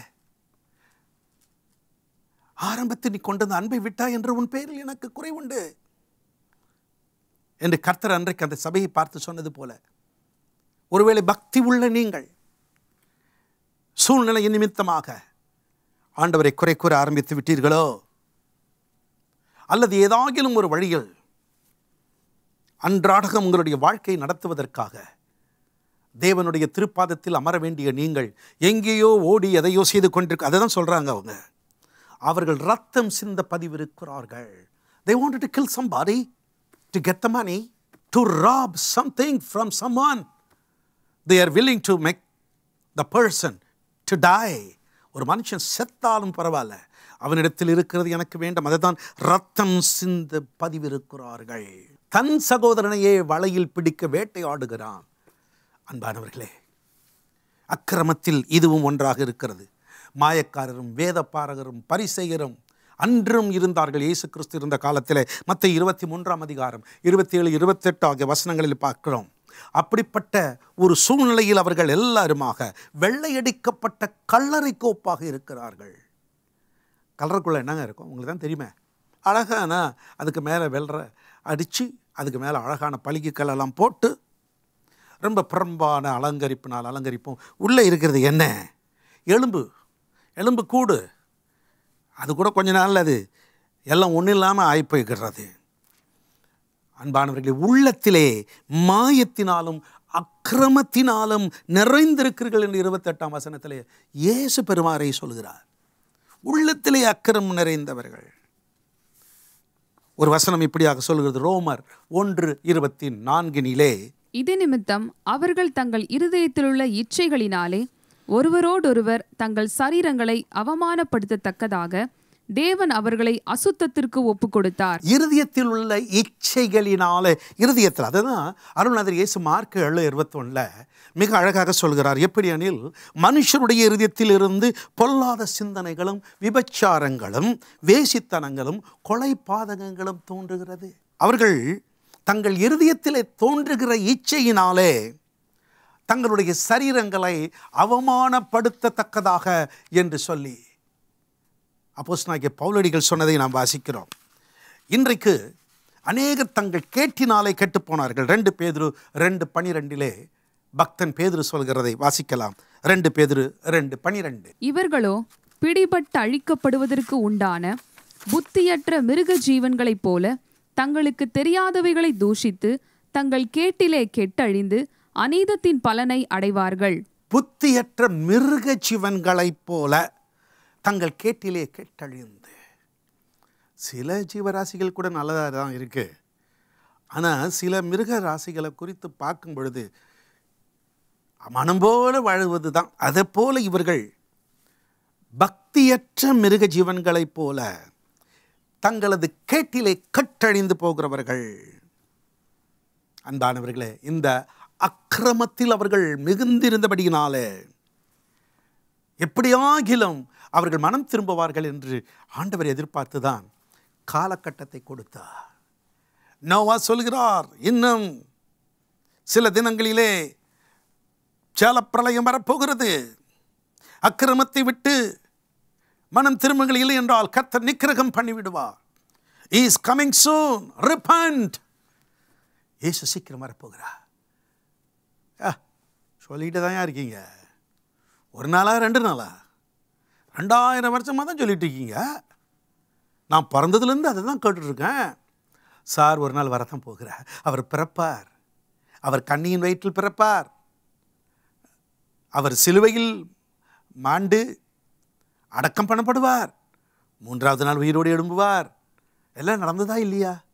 அவர் போகும்போது என்ன சொல்லிட்டு போனார்? நான் திரும்ப வருவேன்,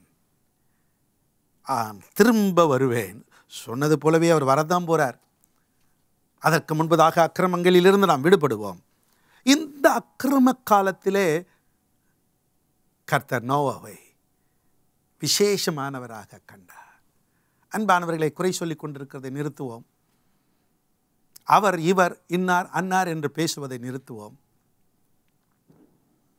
நோவாவின் காலத்தில் அக்கிரமத்தின் நடுவிலே அந்த நோவாவின் நிலை என்ன? சுருக்கமாக அதை பார்த்து நாம் முடிப்போம். ஆதியாகம புஸ்தகம் 6ஆம் அதிகாரம் 8ஆம் வசனத்தை நாம் இப்பொழுது வாசிக்க கேட்போம். Book of Genesis chapter 6 and verse 8. நோவாவுக்கோ கர்த்தருடைய கண்களில் கிருபை கிடைத்தது. கர்த்தருடைய கண்களில் நோவாவுக்கு கிருபை கிடைத்தது. கிருபை என்றால் என்ன? தகுதி இல்லாதவனுக்கு தேவன் காட்டும் இரக்கத்திற்கு பெயர்தான் கிருபை. முதலாவதாக பரிசுத்த வேதாகமத்திலே கிருபை இவ்விடத்தில்தான் வெளியரங்கமாக்கப்பட்டிருக்கிறது. இத்தனை கோடிக்கணக்கான மக்கள் வாழ்ந்தபோது அக்கிரமம், இதற்கு நடுவிலே இப்படி ஒரு பழமொழி சொல்வாங்க, சேற்றில் முளைத்த செந்தாமரை, தண்ணீர் தடாகத்தில் இருக்கும் தாமரை. தாமரைப்பூ பார்த்தீங்கன்னா தண்ணியில் தான் இருக்கும், ஆனால் அந்த தண்ணி அதில் ஒட்டாதுன்னுவாங்க. அதுபோல தான் இத்தனை அக்கிரமம் மிகுந்திருக்கிற அந்த காலகட்டத்தில் நோவாவோ கர்த்தருடைய கிருபையை பெற்றார். ஒவ்வொரு காலகட்டத்திலே சிலர் கிருபையை பெற்றார்கள் என்பதை வேதத்தின்படியாக அறிகிறோம். ஆதியாகம புஸ்தகம் 4ஆம் அதிகாரத்தின் 4ஆம் வசனத்தில் இங்கே ஆபேலும் காயினும் குறித்து சொல்லப்பட்டிருக்கிறது. ஆனால் அங்கே கிருபை என்று வார்த்தை வரவில்லை. ஒரு இரக்கத்தை, ஒரு அங்கீகரிப்பை ஆபேல் பெற்றுக்கொள்கிறார். அந்த காயினுடைய காணிக்கை ஏற்றுக்கொள்ளப்படும் என்ன மனப்பூர்வமாக அவன் ஜெலத்தில் பார்த்துக்கிடுங்க.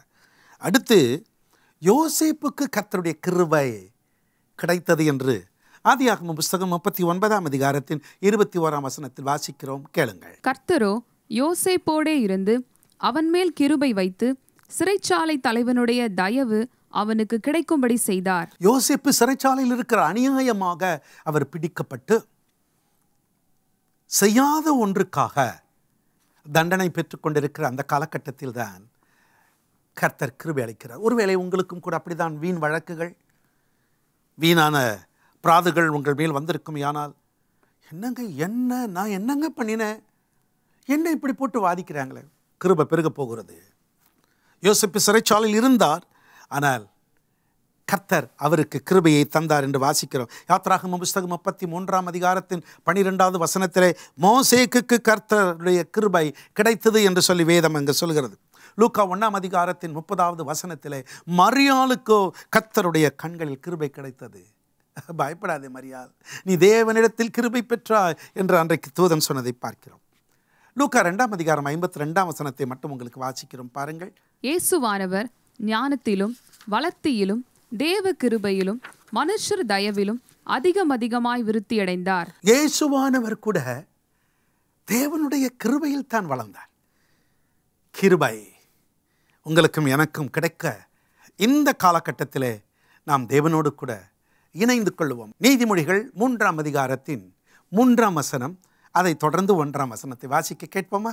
கிருபையும் சத்தியமும் உன்னை விட்டு விலகாதிருப்பதாக, நீ அவைகளை உன் கழுத்திலே பூண்டு அவைகளை உன் இருதயமாகிய பலகையில் எழுதிக்கொள். என் மகனே, என் போதகத்தை மறவாதே, உன் இருதயம் என் கட்டளைகளை காக்க கடவது. பாருங்கள், தேவனுடைய போதகத்தை, தேவனுடைய கட்டளையை ஒரு மனிதன் கை கொள்ளும் பொழுது அவனுக்கு கிருபை பெருகுகிறது. அதை தான் இங்கு பார்க்கிறோம். எனக்கு நேரம் குறுகிவிட்டபடியினாலே நான் இப்பொழுது வேகமாக இந்த கிருபையை பெற்றுக்கொள்வதற்கு நோவா செய்தது என்ன? I would like to bring forth, what did he do, the Noah, on those days to receive the grace of God? அவர் என்ன பண்ணினார்? ஆதியாகமம் 6:9 சொல்லுகிறது. நோவாவின் வம்ச வரலாறு. நோவா தன் காலத்தில் இருந்தவர்களுக்குள்ளே நீதிமானும் உத்தமனுமாயிருந்தான். நோவா தேவனோடே சஞ்சரித்துக் கொண்டிருந்தான். Noah walked with God ன்னு போட்டிருக்கார். தேவனோடு சஞ்சரித்துக் கொண்டு. Is it possible? S, it is very possible. நடக்காத ஒன்றை சொல்லுகிறது நம் வேதம் அல்ல, நடக்கக்கூடியதை கற்றுக் கொடுத்தவர் நம்முடைய சர்வ வல்லமை உள்ள தேவன் கர்த்தராகிய இயேசு கிறிஸ்து, நம்மோடு கூட இருக்கிற பரிசுத்த ஆவியானவர். அவர்கள் பாருங்கள், தேவனோடு இந்த அக்கிரமம் மிகுந்த மக்கள் நடுவிலே இருந்த போதும் அவரோடு உறவாடினார்கள், தேவனோடு சஞ்சரித்தார்கள்.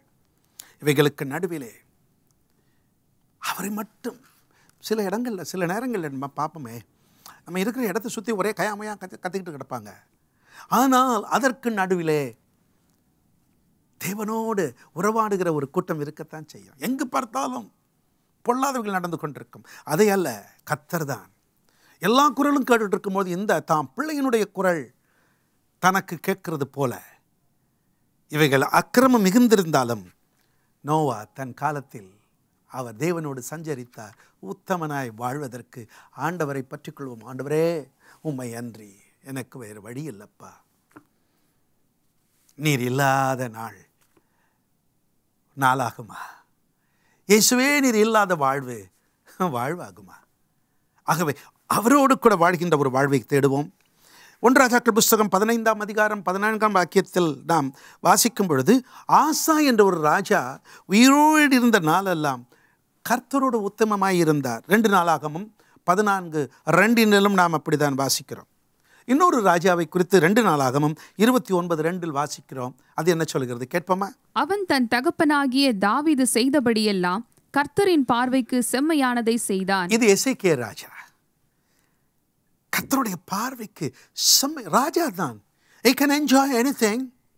ஆனாலும் கூட அவர் வாழ்ந்த காலத்தில் 2 நாளாகமும் புஸ்தகம் 31ஆம் அதிகாரத்தின் 20வது வசனத்தை வாசிக்கிறோம், கேளுங்கள். இந்த பிரகாரமாக எசேக்கியா யூதாவெங்கும் நடப்பித்து தன் தேவனாகிய கர்த்தருக்கு முன்பாக நன்மையும் செம்மையும் உண்மையுமானதை செய்தான்.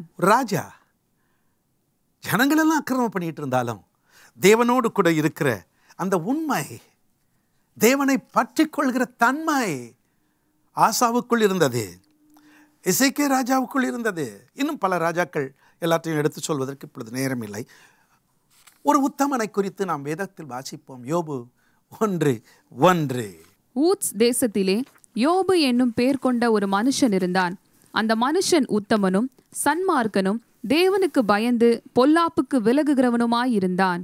யோபு ஆண்டவரே சொல்வார் 8ஆம் வசனத்தில், பிறகு வாசித்துக் கொள்ளுங்க.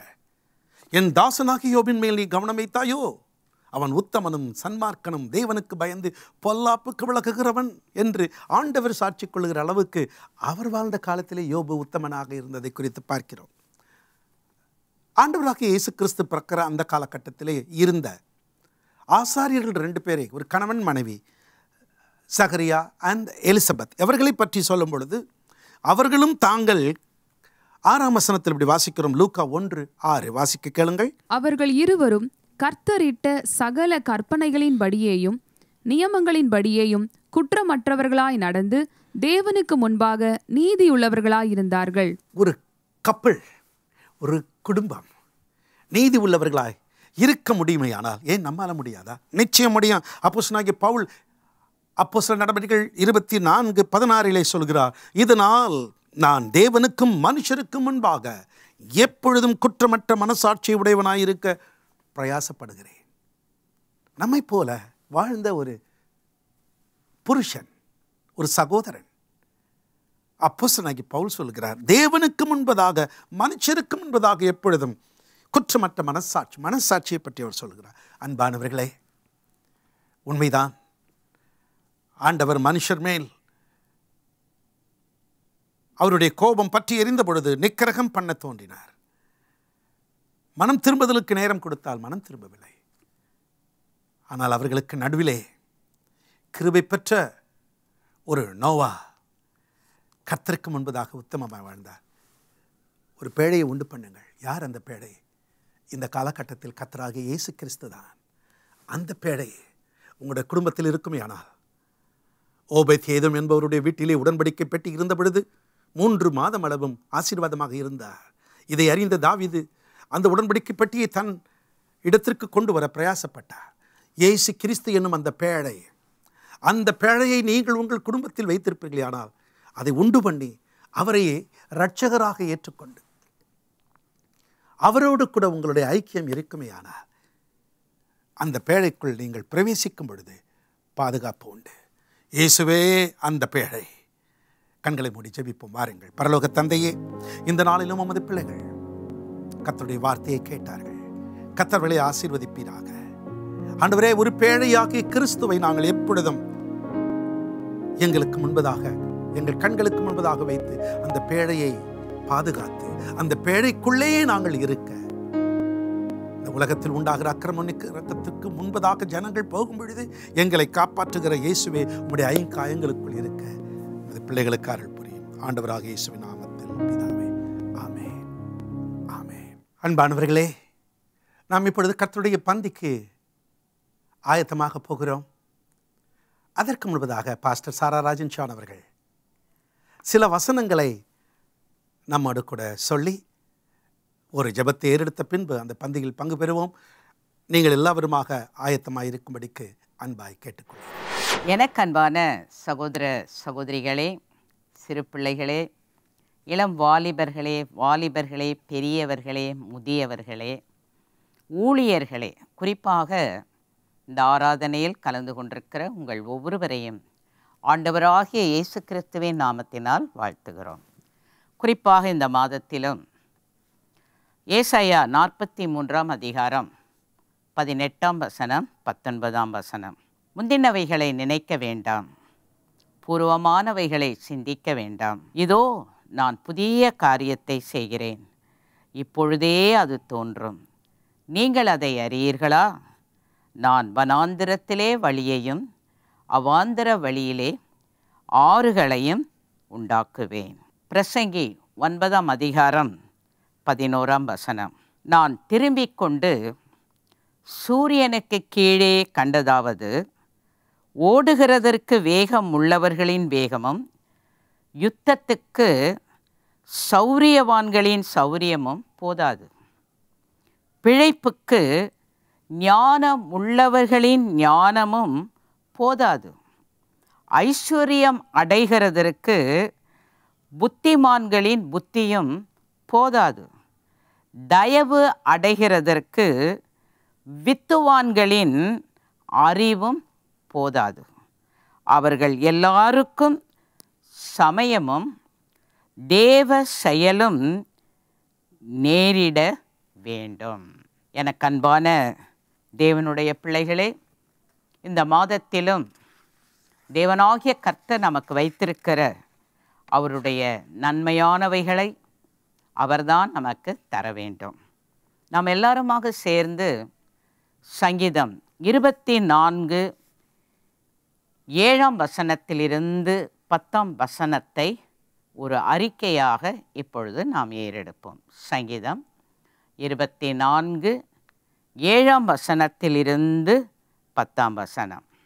வாசல்களே, உங்கள் தலைகளை உயர்த்துங்கள், அநாதி கதவுகளே உயருங்கள், மகிமையின் ராஜா உட்பிரவேசிப்பார். யார் இந்த மகிமையின் ராஜா?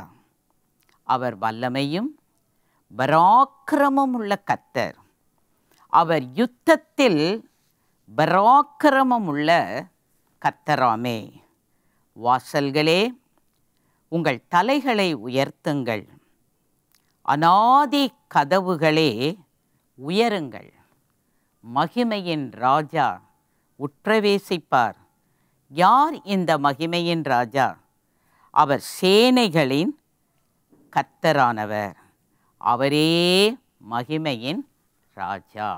நாம் எல்லாருமாக இணைந்து இந்த மாதத்திலும் மகிமையின் ராஜா நம்முடைய தனிப்பட்ட வாழ்க்கையிலும், நம்முடைய குடும்பங்களிலும், நாம் இருக்கிற பகுதிகளிலும், நம்முடைய தேசத்திலும் உட்பிரவேசித்து அவர் எல்லாவிதமான யுத்தங்களிலும் அவருடைய பராக்கிரமம் வெளிப்படும்படியாக இப்பொழுது நாம் ஜெபிக்கப் போகிறோம்.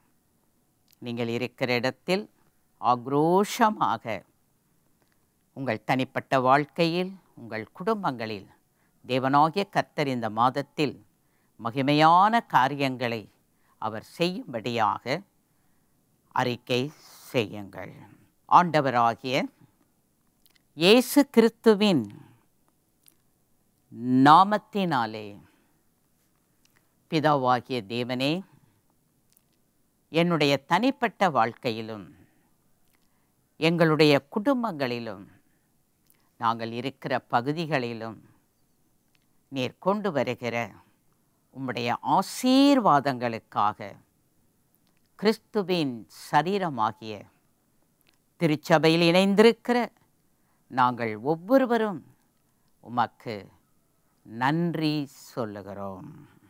தேவனே, இந்த மாதத்திலும் எங்கள் ஒவ்வொருவருடைய வாழ்க்கையிலும் புதிய காரியங்களை நிலைப்படுத்தும். தேவனே, எங்கள் குடும்பங்களில் புதிய காரியங்களை நிலைப்படுத்தும்.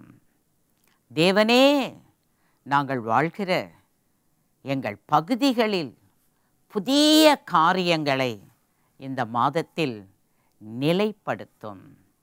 தேவனே, நாங்கள் இருக்கிற பட்டணங்களில், தேசங்களில் இந்த மாதத்தில் புதிய காரியங்களை நிலைப்படுத்தும்.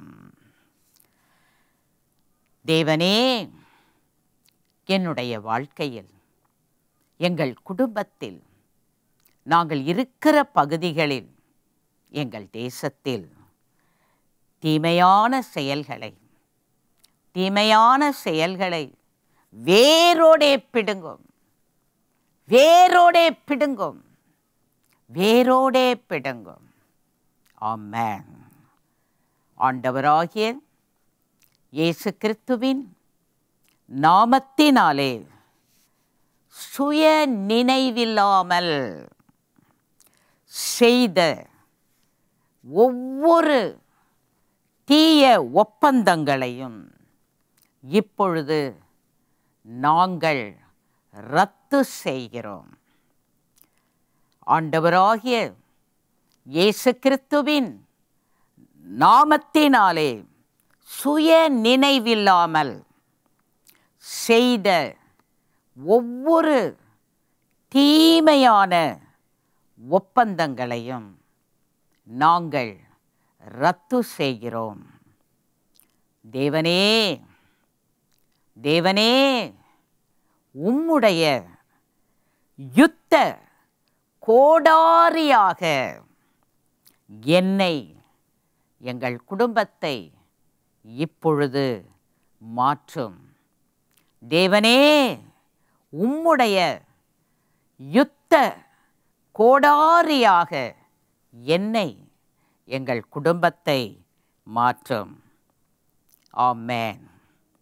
ஆண்டவராகிய இயேசு கிறிஸ்துவின் நாமத்தினாலே என்னுடைய வாழ்க்கையில் உள்ள, எங்கள் குடும்பத்தில் இருக்கிற ஒவ்வொருவருடைய வாழ்க்கையில் உள்ள ஒவ்வொரு ஆவிக்குரிய பலவீனங்களும் இப்பொழுதே முடிவு பெறட்டும், முடிவு பெறட்டும். ஆமென். ஆண்டவராகிய இயேசு கிறிஸ்துவின் நாமத்தினாலே என்னுடைய, எங்கள் குடும்பத்தில் உள்ள, எங்கள் பகுதிகளில் உள்ள, எங்கள் பட்டணங்களில் இருக்கிற, எங்கள் தேசத்தில் இருக்கிற ஒவ்வொருவருடைய வாழ்க்கையில் மறைந்திருக்கிற பொருளாதார தோல்விகளும் இப்பொழுதே முடிவு பெறட்டும், இப்பொழுதே முடிவு பெறட்டும். ஆமென், ஆமென். ஆண்டவராகிய இயேசு கிறிஸ்துவின் நாமத்தினாலே என்னுடைய, எங்கள் குடும்பத்தில், எங்கள் பகுதிகளில், எங்கள் தேசத்தில் இருக்கிற ஒவ்வொருவருடைய சரீரத்தில் இருக்கிற ஒவ்வொரு வியாதியும் இப்பொழுதே முடிவு பெறட்டும், இப்பொழுதே முடிவு பெறட்டும். தெய்வீக சுகம், தெய்வீக விடுதலை ஆண்டவராகிய இயேசு கிறிஸ்துவின் நாமத்தினாலே ஒவ்வொருவரும் இப்பொழுதே உம்முடைய தொடுதலின் மூலமாக பெற்றுக்கொள்வார்களாக. ஆமென். ஆண்டவராகிய இயேசு கிறிஸ்துவின் நாமத்தினாலே பிரச்சனைகளை உருவாக்குகிற ஒவ்வொன்றும் எங்கள் குடும்பத்தில், எங்கள் பகுதிகளில், எங்கள் பட்டணங்களில், எங்கள் தேசத்தில் இப்பொழுதே இப்பொழுதே முடிவு பெறட்டும், முடிவு பெறட்டும். ஆமென். ஆண்டவராகிய இயேசு கிறிஸ்துவின் நாமத்தினாலே என்னுடைய, என் குடும்பத்தில் இருக்கிறவர்களுடைய வாழ்க்கைக்கு விரோதமாக கிரியை செய்து கொண்டிருக்கிற எல்லா ஆவிக்குரிய நரிகளையும் நான் செயலிழக்க செய்கிறேன். ஆமென். ஆண்டவராகிய இயேசு கிறிஸ்துவின் நாமத்தினாலே நாங்கள் குடும்பமாக எங்கள் பகுதிகள், எங்கள் ஊர்கள், எங்கள் தேசங்கள் உயர்ந்த நிலையை அடைய முடியாமல் எவைகளெல்லாம் எங்களுக்கு, எங்கள் குடும்பத்துக்கு, எங்கள் ஊருக்கு, எங்கள் பட்டணங்களுக்கு, எங்கள் தேசத்துக்கு தடையாக இருக்கிறதோ அவைகள் இப்பொழுதே இந்த வினாடியிலிருந்து நாங்கள் முன்னேறி செல்வதற்கு, எங்கள் குடும்பம், எங்கள் பகுதிகள், எங்கள் தேசம் முன்னேறி செல்வதற்கு வழி கொடுக்க ஆரம்பிக்கட்டும். ஆமென். ஆண்டவராகிய இயேசு கிறிஸ்துவின் நாமத்தினாலே சிறை பிடிக்கப்பட்டுள்ள, புதைக்கப்பட்டுள்ள ஒவ்வொரு சாத்தியமானவைகளும் இப்பொழுதே வெளியே வரட்டும். ஆண்டவராகிய இயேசு கிறிஸ்துவின் நாமத்தினாலே நண்பர் அல்லாத உதவியாளர்களே இப்பொழுதே எங்களை விட்டு, எங்கள் குடும்பத்தை விட்டு, எங்கள் ஊரை விட்டு, எங்கள் தேசத்தை விட்டு போகும்படி நாங்கள் உனக்கு கட்டளை கொடுக்கிறோம். நாங்கள் உங்களுக்கு கட்டளை கொடுக்கிறோம். ஆண்டவராகிய இயேசு கிறிஸ்துவின் நாமத்தினாலே இப்பொழுது எங்கள் ஊரை, எங்கள் தேசத்தை பாதித்து கொண்டிருக்கிற ஒவ்வொரு எதிர்மறையான செயல்களும் ரத்து செய்யப்படட்டும். ஆமென். ஆமென். எனக்கு அன்பான தேவனுடைய பிள்ளைகளே, இன்றைக்கு நாம் ஆண்டவராகிய இயேசு கிறிஸ்துவின் சரீரத்தையும் அவருடைய இரத்தத்தையும் நாம் புசிக்கப் போகிறோம், பானம் பண்ண போகிறோம். நாம் எல்லாருமாக சேர்ந்து அதற்கு முன்பதாக இந்த அறிக்கைகளை நாம் ஏறெடுப்போம். வெளிப்படுத்தின விசேஷம் 12ஆம் அதிகாரம் 11ஆம் வசனம். மரணம் நேரிடுகிறதாயிருந்தாலும் அதற்கு தப்பும்படி தங்கள் ஜீவனையும் பாராமல் ஆட்டுக்குட்டியின் இரத்தத்தினாலும் தங்கள் சாட்சியின் வசனத்தினாலும் சாத்தானை ஜெயித்தார்கள். ஆண்டவராகிய இயேசு கிறிஸ்துவின் நாமத்தினாலே நான் தேவனுக்கு பிரியமான பிள்ளை. ஆண்டவராகிய தேவனை, ஆண்டவராகிய இயேசு கிறிஸ்துவை, எனக்குள்ளே தங்கியிருக்கும் பரிசுத்த ஆவியானவரை நான் நம்புகிறேன். அசைக்க முடியாத நிலையான தேவனுடைய வார்த்தையை நான் விசுவாசிக்கிறேன்.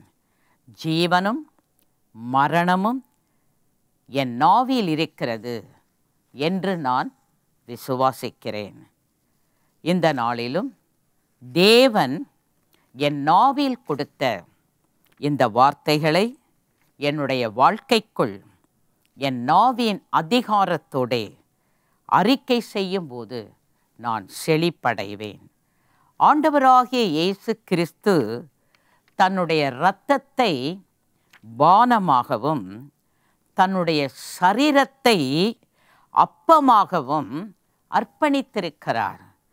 யாரெல்லாம் அவருடைய இரத்தத்தை பானம் பண்ணுகிறார்களோ, அவருடைய சரீரத்தை புசிக்கிறார்களோ, அவர்கள் ஒரு நாளும் மரிப்பதில்லை என்று யோவான் 6ஆம் அதிகாரம் 50ஆம் வசனம் 54ஆம் வசனத்தில் எழுதப்பட்டிருக்கிறது.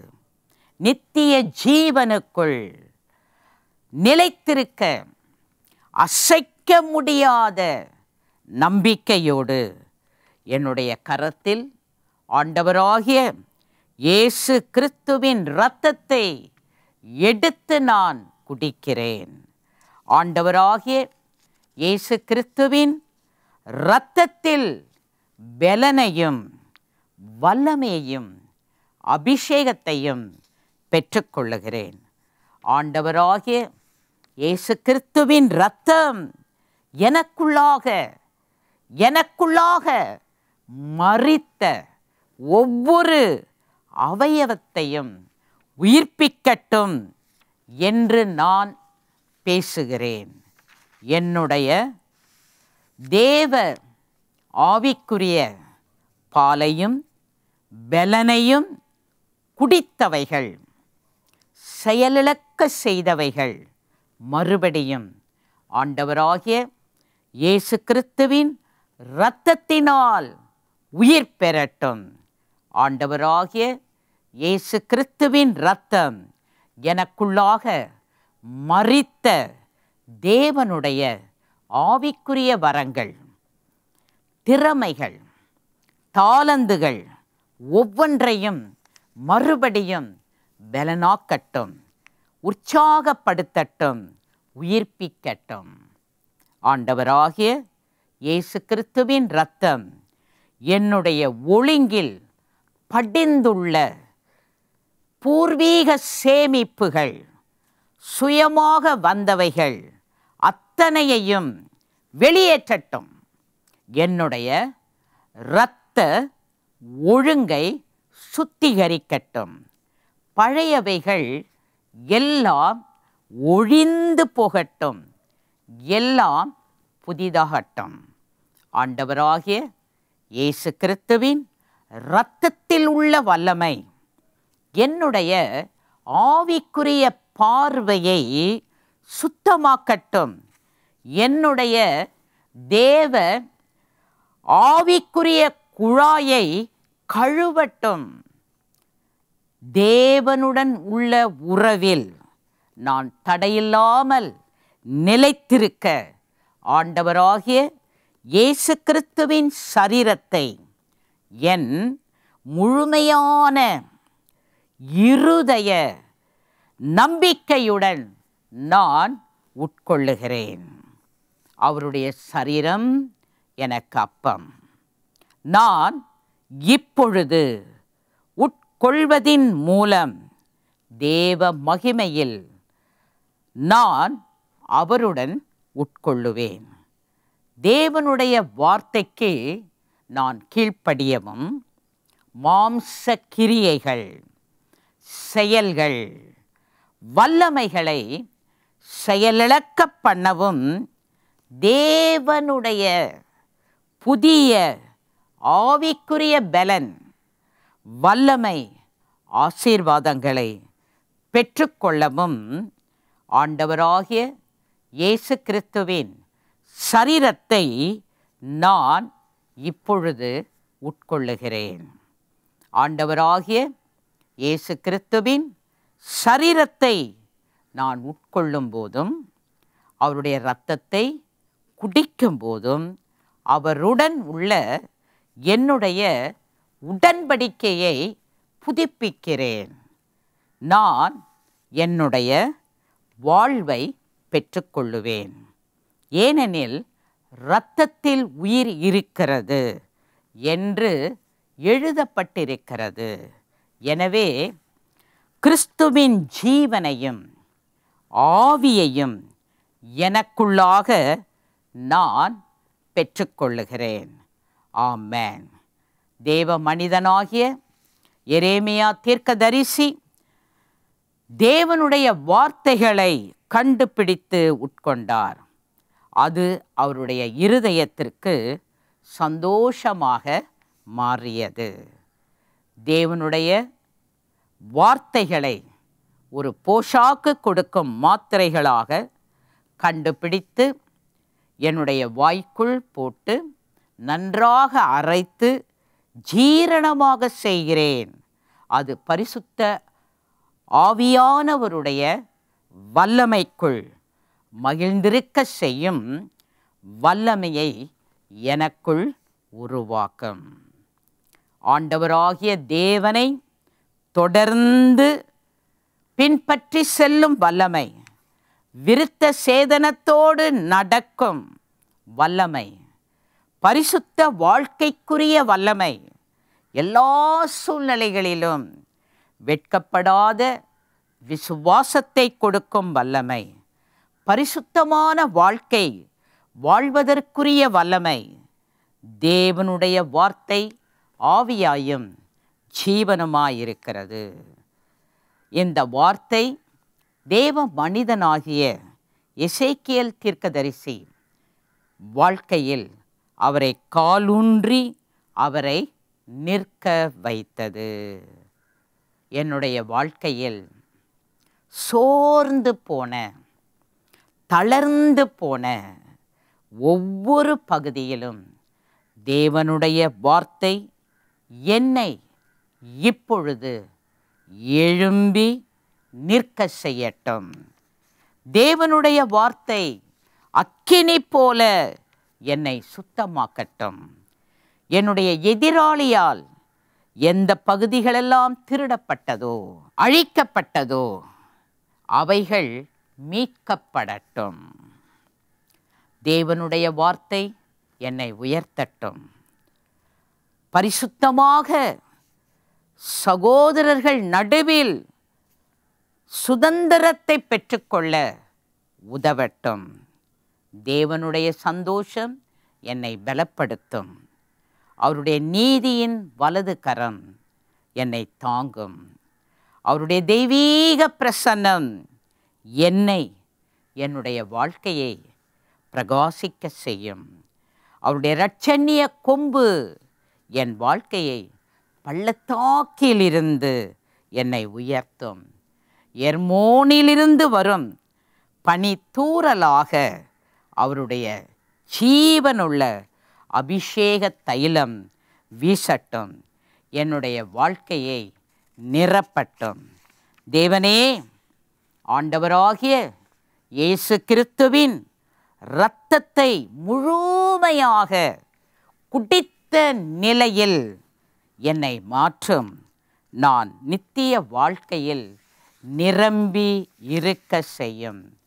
பிதாவாகிய தேவனே, நான் தேவனுடைய அவருடைய சத்துவத்தின் வல்லமைக்குள் பலமாயிருக்க வேண்டும் என்று எழுதப்பட்டிருக்கிறது. என் வாழ்நாளெல்லாம் நீரே எனக்கு வல்லமையும் பலமுமாயிரும் என்று நான் கேட்கிறேன். எல்லாருமாக கரங்களை உயர்த்தி, ஆண்டவரே, இன்றைக்கு உம்முடைய சரீரத்தோடு உம்முடைய இரத்தத்தோடு நாங்கள் இணையும் பொழுது கர்த்தருடைய ஆவியானவர் எங்களை உம்முடைய தெய்வீக மகிமையினால், உம்முடைய தெய்வீக பிரசன்னத்தினால் எங்களை நிரப்புவதற்காக உமக்கு கோடி ஸ்தோத்திரங்களை நாங்கள் ஏறெடுக்கிறோம். Thank you Jesus. Thank you, thank you Jesus, thank you, thank you Holi spirit. பிதாவே, மக்கு கொடான கோடி ஸ்தோத்திரங்களை ஏறெடுக்கிறோம். இயேசுவின் மூலம் பிதாவே, ஆமென். தொடர்ந்து நம்மை கர்த்தர் ஆசீர்வதிப்பாராக. ஆமென். வாங்க, நீங்கள் ஆயத்தப்படுத்தி வைத்திருக்கின்ற கர்த்தருடைய பந்திக்கான அப்பத்தையும் ரசத்தையும் எடுத்து வைத்துக் கொள்ளுங்கள்.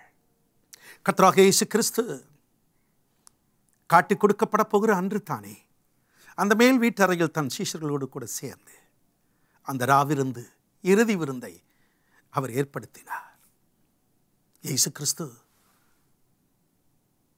ஒரு துண்டை எடுத்து கட்டிக்கொண்டு ஒவ்வொரு சிஷ்யனுடைய பாதத்தையும் தண்ணீரால் கழுவி தான் கட்டியிருந்த துண்டினால் துடைத்து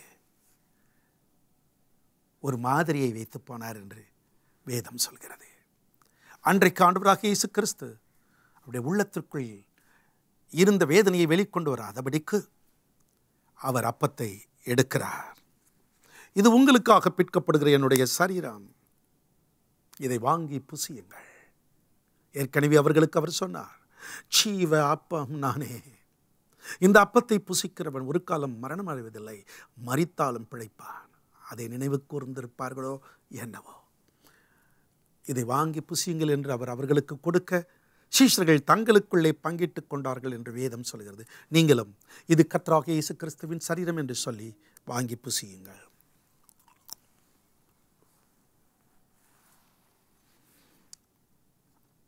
அந்தபடியே ஒரு பாத்திரத்தையும் எடுத்து, இது உங்களுக்காக சிந்தப்படுகிற புதிய உடன்படிக்கைக்குரிய என்னுடைய இரத்தம், என்னை நினைவு கூறும்படி இதை செய்யுங்கள். நான் வருமளவும் இதை நினைவு கூறுங்கள்.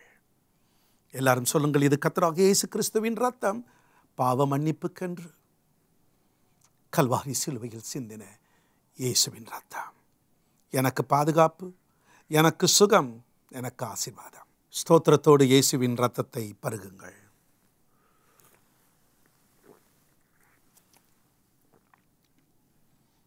கண்களை மூடி பிரார்த்தனை செய்வோம். பரலோக தந்தையே, இந்த ஆராதனையில் நடுவிலே நீர் எங்கள் மத்தியில் வியாபித்திருந்தே எங்களோடு பங்கு கொண்டிருக்கிற உமது பிள்ளைகள் ஒவ்வொருவரையும் நீர் தொட்டிருக்கிறேன். பார்த்திபன், ஆண்டவர் இயேசு கிறிஸ்து உங்களை பார்த்து உங்களை ஆசீர்வதிக்கும்படிக்கு இறங்கிவிட்டார். படைவுகள் ஒழிந்து போய்விட்டது, எல்லாம் புதிதாகிறது. ஆண்டவர் உங்களுக்கென்று தாம் குமாரனாகிய இயேசுவை தந்தாரே, அதுதான் பேழை. அவருக்குள் வந்து விடுங்கள். கஸ்தூரி அம்மா, கர்த்தர் உங்களை நேசிக்கிறார். கர்த்தர் உங்களை உத்தமையாக காணுகிறார். உங்கள் நிமித்தம் உங்கள் குடும்பத்தை கர்த்தர் காப்பாற்ற விரும்புகிறார். Thank you Jesus. அன்று நோவா உத்தமனாக வாழ்ந்த பொழுது குடும்பமும் உத்தமமாக வாழ்ந்தார்கள். அதனால தான் அவர்களை காக்க கர்த்தர் சித்தம் கொண்டே இன்றைக்கும் எங்களோடு இணைப்பில் இருக்கிற உமது பிள்ளைகள், ஏஞ்சல் டிவி நேயர்கள், கர்த்தருடைய சபை விசுவாசிகள், இதை காண்கின்ற யாராக இருந்தாலும் ஒரு பாதுகாப்பை தரும்படி இயேசு என்று அவர்கள் அழைத்தவுடனே நீர் ஒரு பேழையைப் போல் வந்து பாதுகாப்பித்தார்.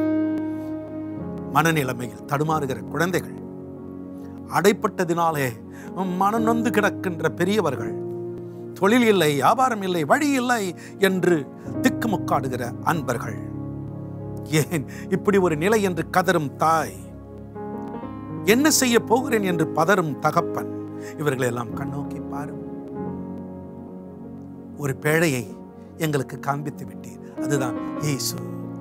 அவரிலே நாங்கள் வந்து தஞ்சமடைய, இந்த பொல்லாத உலகத்தில் எல்லா தீமைக்கும் விலக்கி வாழ ஆண்டவன் அருள் புரியும். பிள்ளைகளை ஆசீர்வதிக்கிறேன். எங்களுடைய இணைப்பில் இருக்கிற அத்தனை தேவ மனிதர்களையும், குறிப்பாக ஐயா சாது சுந்தர் செல்வராஜ், அவரோடு இணைந்த அருமை பிள்ளைகள், பணியாற்றுகிறவர்கள் அத்தனை பேருக்கு பாதுகாப்பு தார். உள்ளூர் வெளியூர் வெளி தேசங்களிலிருந்து எந்த நேரத்தில் எந்த நிலையில் எப்பொழுது இதை பார்த்தாலும் அவர்களுக்கு ஒரு அற்புதம் நடக்கட்டும். ஒரு பேழையாக நீர் மாறும். ஏழை என் மேல் தயவு காண்பியும். அருள்நாதர் இயேசுவின் நாமத்தில் வேண்டுகிறேன் பிதாவே, ஆமென். அன்பானவர்களே, கரங்களை உயர்த்திக் கொள்ளுங்கள். கர்த்தர் உங்களை ஆசீர்வதித்து காக்க கடவர். கர்த்தர் தம்முடைய முகத்தை பிரகாசிக்க செய்து உங்கள் மேல் கிருபையாய் இருக்க கடவர். கர்த்தர் தம்முடைய முகத்தை பிரசன்னமாக்கி உங்களுக்கு சமாதானம் கட்டளையிட கடவர். ஆமென், ஆமென். எல்லாம் ஏகோபித்து சொல்லுவோம். என் ஆத்துமாவே கர்த்தரை ஸ்தோத்திரி, என் முழுவலமே அவருடைய பரிசுத்த நாமத்தை ஸ்தோத்திரி. என் ஆத்துமாவே கர்த்தரை ஸ்தோத்திரி, அவர் செய்த சகல உபகாரங்களை மறவாதே. கர்த்தர் உங்களை ஒவ்வொருவரையும் ஆசீர்வதிப்பாராக. தொடர்ந்து நமது ஏஞ்சல் டிவியில் வரும் நல்ல நிகழ்ச்சிகளை பாருங்கள். இன்று இரவு 10:30 மணிக்கு அப்பம் கிளாஸாவில் பாஸ்டர் சாரராஜன் ஜான் கொடுக்கும் விடுதலையின் செய்தியை ஆங்கிலத்தின் மொழிபெயர்ப்போடு கேளுங்கள், பாருங்கள், பிறருக்கு சொல்லுங்கள். அன்பானவர்களை, இந்த ஆராதனை பற்றி உங்களுடைய கருத்துக்களை நமது ஏஞ்சல் டிவிக்கு எழுதி தெரிவிக்க மறவாதீர்கள். எமக்கும் எழுதி தெரிவிக்க அன்பாக கேட்டுக்கொள்கிறேன். மீண்டும் இன்னொரு நிகழ்ச்சியில் உங்களை சந்திக்கும் வரை கர்த்தர் தாமே உங்களை அளவில்லாமல் ஆசீர்வதிப்பாராக. God bless you.